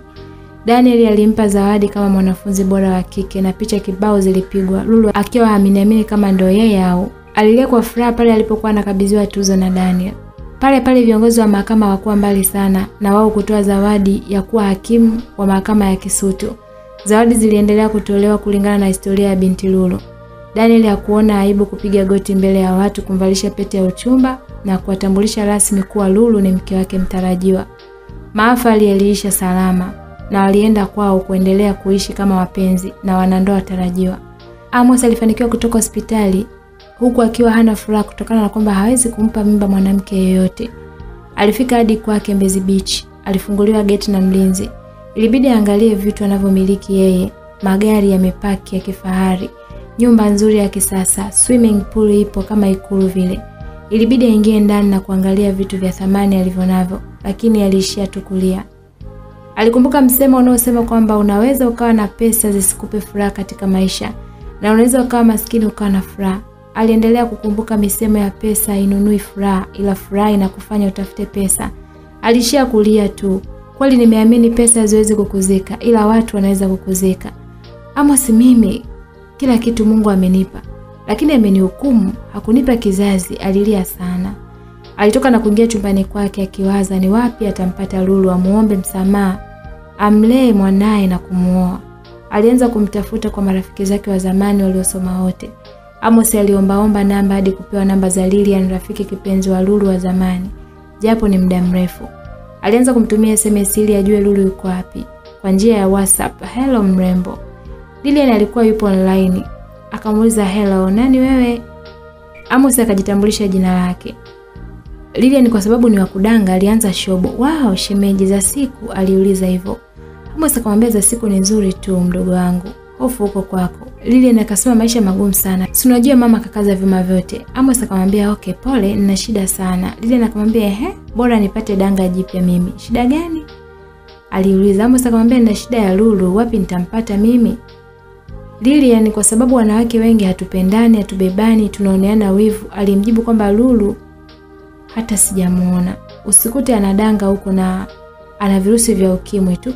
Maana alifukuzwa kwao. Amos alibaki kulia tu na kujisemea wapi nitampata Lulu mimi, anipe mtoto wangu. Basi akamjibu Lilian poa bana. Lilian akamwambia mbona mimi naweza kukuhudumia lakini kwanza Lulu mwenyewe mbaya. Amos akasema poa nitakutafuta, kisha akazima data na kuwa na mawazo mengi sana wapi atamuona mdada Lulu. Amos alianza kunywa pombe tena, mawazo mengi sana, hakujua afanye nini wakati huo. Mapenzi yalimtesa, mtoto hana, nguvu za kiume hana, ana matatizo kibao. Baada ya miezi miwili Daniel na Lulu wakiwa wanatoka zao kufanya maandalizi ya ndoa yao, Lulu akiwa ameshikwa mkono na Daniel, alisikia sauti ikimuita. Lulu, Lulu, kama mara 5 hivi. Daniel ilibidi asimame akiwa yupo na Lulu. Waliangalia nani ambaye anamuita Lulu. Walishangaa kumuona mtu akiwa kachubuka majeraha kibao, alikuwa ni Amos. Amos alianza mambo Lulu. Lulu alijidai kama mjui hivi na kumwangalia juu hadi chini huko akimnyali. Amos alimsalimia tena, mambo na mazungumzo na wewe kidogo. Lulu akamwambia sina muda wa kuzungumza na wewe, upo Kwa nini ulikuja tena kwenye maisha yangu? Daniel alibaki kushangaa tu. Lulu alimfuata akamwambia baby, huyu mtu ndiye alionipotezea future yangu na kunikataa. Lulu aliongea hivyo kwa akilia. Daniel akamwambia don't cry baby, okay? Na kumuuliza Amos nini shida sasa? Amos akamwambia kwanza sorry, wewe ni nani yake Lulu? Maana amekuwa mrembo, aliuliza hivyo. Lulu akamwambia haikuhusu, ongea shida yako uondoke hapa. Unanitia kichefuchefu tu. Daniel akamwambia mami, kuwa na nidhamu basi. Uwezi kujua mwenzio ana tatizo gani. Alimwambia hivyo. Lulu alipanic na kuomba funguo ya gari ili akaingia kwenye gari. Akasema mimi siwezi kuongea na mtu mwenye roho mbaya. Mimi nakuchukia Amos. Ningekuwa na uwezo ningekutilia sumu. Aliongea huko akilia maskini. Nimefukuzwa nyumbani kwa sababu yako. Shule kwa sababu yako. Toka, sitaki nikuone, umenipa mateso sana. Daniel ilibidi amwambie Amos subiri ampeleke kwenye gari waongee kiume. Amos ilibidi akubali na Lulu alichukuliwa hadi kwenye gari. Daniel alimuita Lulu. Lulu alikuwa analia maskini kama kachokozwa upya kidonda. Daniel alimsogelea na kumbusu mdomoni. Usijali, mimi nipo upande wako na nakupenda sana. Nyamaza basi kulia. Aliendelea kusema kwamba kila sababu huja na sababu. Usichukie kwa sababu ili upate sababu. Na hamna asi bila chanya. Daniel aliendelea kusema, changamoto uloipata umezalisha fursa kunipata mimi. Bila changamoto sometimes usingenijua mimi. Kubali matokeo. Nyamaza kulia my soulmate. Lulu, wewe ni mrembo. Machozi yako ni moja ya dhahabu kwangu. Uliapo wewe, mimi huzuni kwenye moyo wangu. Lulu alicheka. Daniel, bosi mzima unaongea sana kama mpiga debe, muone kwanza. Daniel akamwambia mapenzi hayana ubosi. Mapenzi ni methali na vitendawili. Huongeza ladha ya mapenzi. Ndio maana hata ukiwa mbabe vipi, hawezi kushindana na mapenzi. Lulu akamwambia haya, yule mwenzako anasubiri nini pale chini? Daniel akamwambia mwenzangu au mwenzako? Alimtania na kushuka kwenye gari kwenda kumsikiliza. Daniel akajitambulisha, mimi naitwa Daniel, ni mume mtarajiwa wa Lulu ambaye wiki ijayo nafunga naye pingu za maisha. Amos alibaki kushangaa. Lulu anaolewa wiki ijayo? Mimi nitaishije sasa kati yeye ndo mwenye kizazi changu? Alibidi awe mpole. Samahani, naomba nikuulize habari ya mtoto wangu yuko wapi? Daniel akamwambia kiufupi Lulu hakufanikiwa kujifungua, mimba ilikuwa ni bahati mbaya. Amos akasema what? Oh my god. Nimeumbuka mimi. Aliongea huku akilia sana. Daniel akamwambia vipi, kuna tatizo lolote lile? Amos akamwambia hapana, ila naombi moja tu. Mwambie Lulu anisamehe sana na umpende sana Lulu. Usimtese tena. Daniel akamwambia okay, usijali. Kisha akamkaribisha wiki ijayo kwenye sherehe yake yeye na Lulu na kwenda kupanda gari kuondoka. Lulu akamwambia mbona umenichelewesha kukaa kuongea na yule chizi pale? Daniel alitabasamu na kumbusu. Sio hivyo mke wangu. Yule ni binadamu na inaelekea ana shida na mtoto wake. Lulu akamwambia ashukuru mimba ilitoka tu, bila hivyo asingempata mpumbavu yule. Kaniharibia future yangu. Sijui wazazi wangu wako wapi leo hii. Ngongo mtoto mpumbavu zake. Basi Daniel akasema, mimi naogopa utamrudia Amos kama Jessica alivyomrudia Prince kwenye Green Rose. Lulu akasema nani huyo? Mimi sirudi nyuma. Ni jasiri wa maamuzi kama Bebas alivyompenda amiri wake na hadi kuona naye. Daniel akasema wao, okay. Basi walipanda gari na kuondoka zao kupanga mipango ya harusi. Wiki iliyosubiriwa kwa hamu ilifika. Katika kanisa mojawapo kubwa sana KKT Mbezi Beach, shamra za harusi kati ya Lulu na Daniel. Ndoa ilifungwa, yani ilikuwa bonge la harusi, wageni kibao. Lulu alikuwa na furaha sana kuolewa na mwanaume aliyempenda na kumsaidia maishani mwake. Kipindi huku watu wanafurahi harusi, huku nyumbani kwa Amos mapolisi walijaa kibao. Walikuwa wanafanya uchunguzi. Mapolisi walikuwa wakifanya uchunguzi kuhusu kifo cha Amos ambacho alikuwa amekufa kama siku 4 zilizopita hadi kuanza kuharibika. Mapolisi walimuuliza jirani yake Amos ambaye alikuwa katoa taarifa hizo, je, ni siku ngapi hakumuona nje? Aliuliza hivyo. Jirani alijibu kwamba Amos tangia alivyoachana na mke wake alimfukuza kila mtu kwake na kubaki peke yake. Zilipita siku kama 4 hatukumuona. Tulijua bado akasafiri kikazi.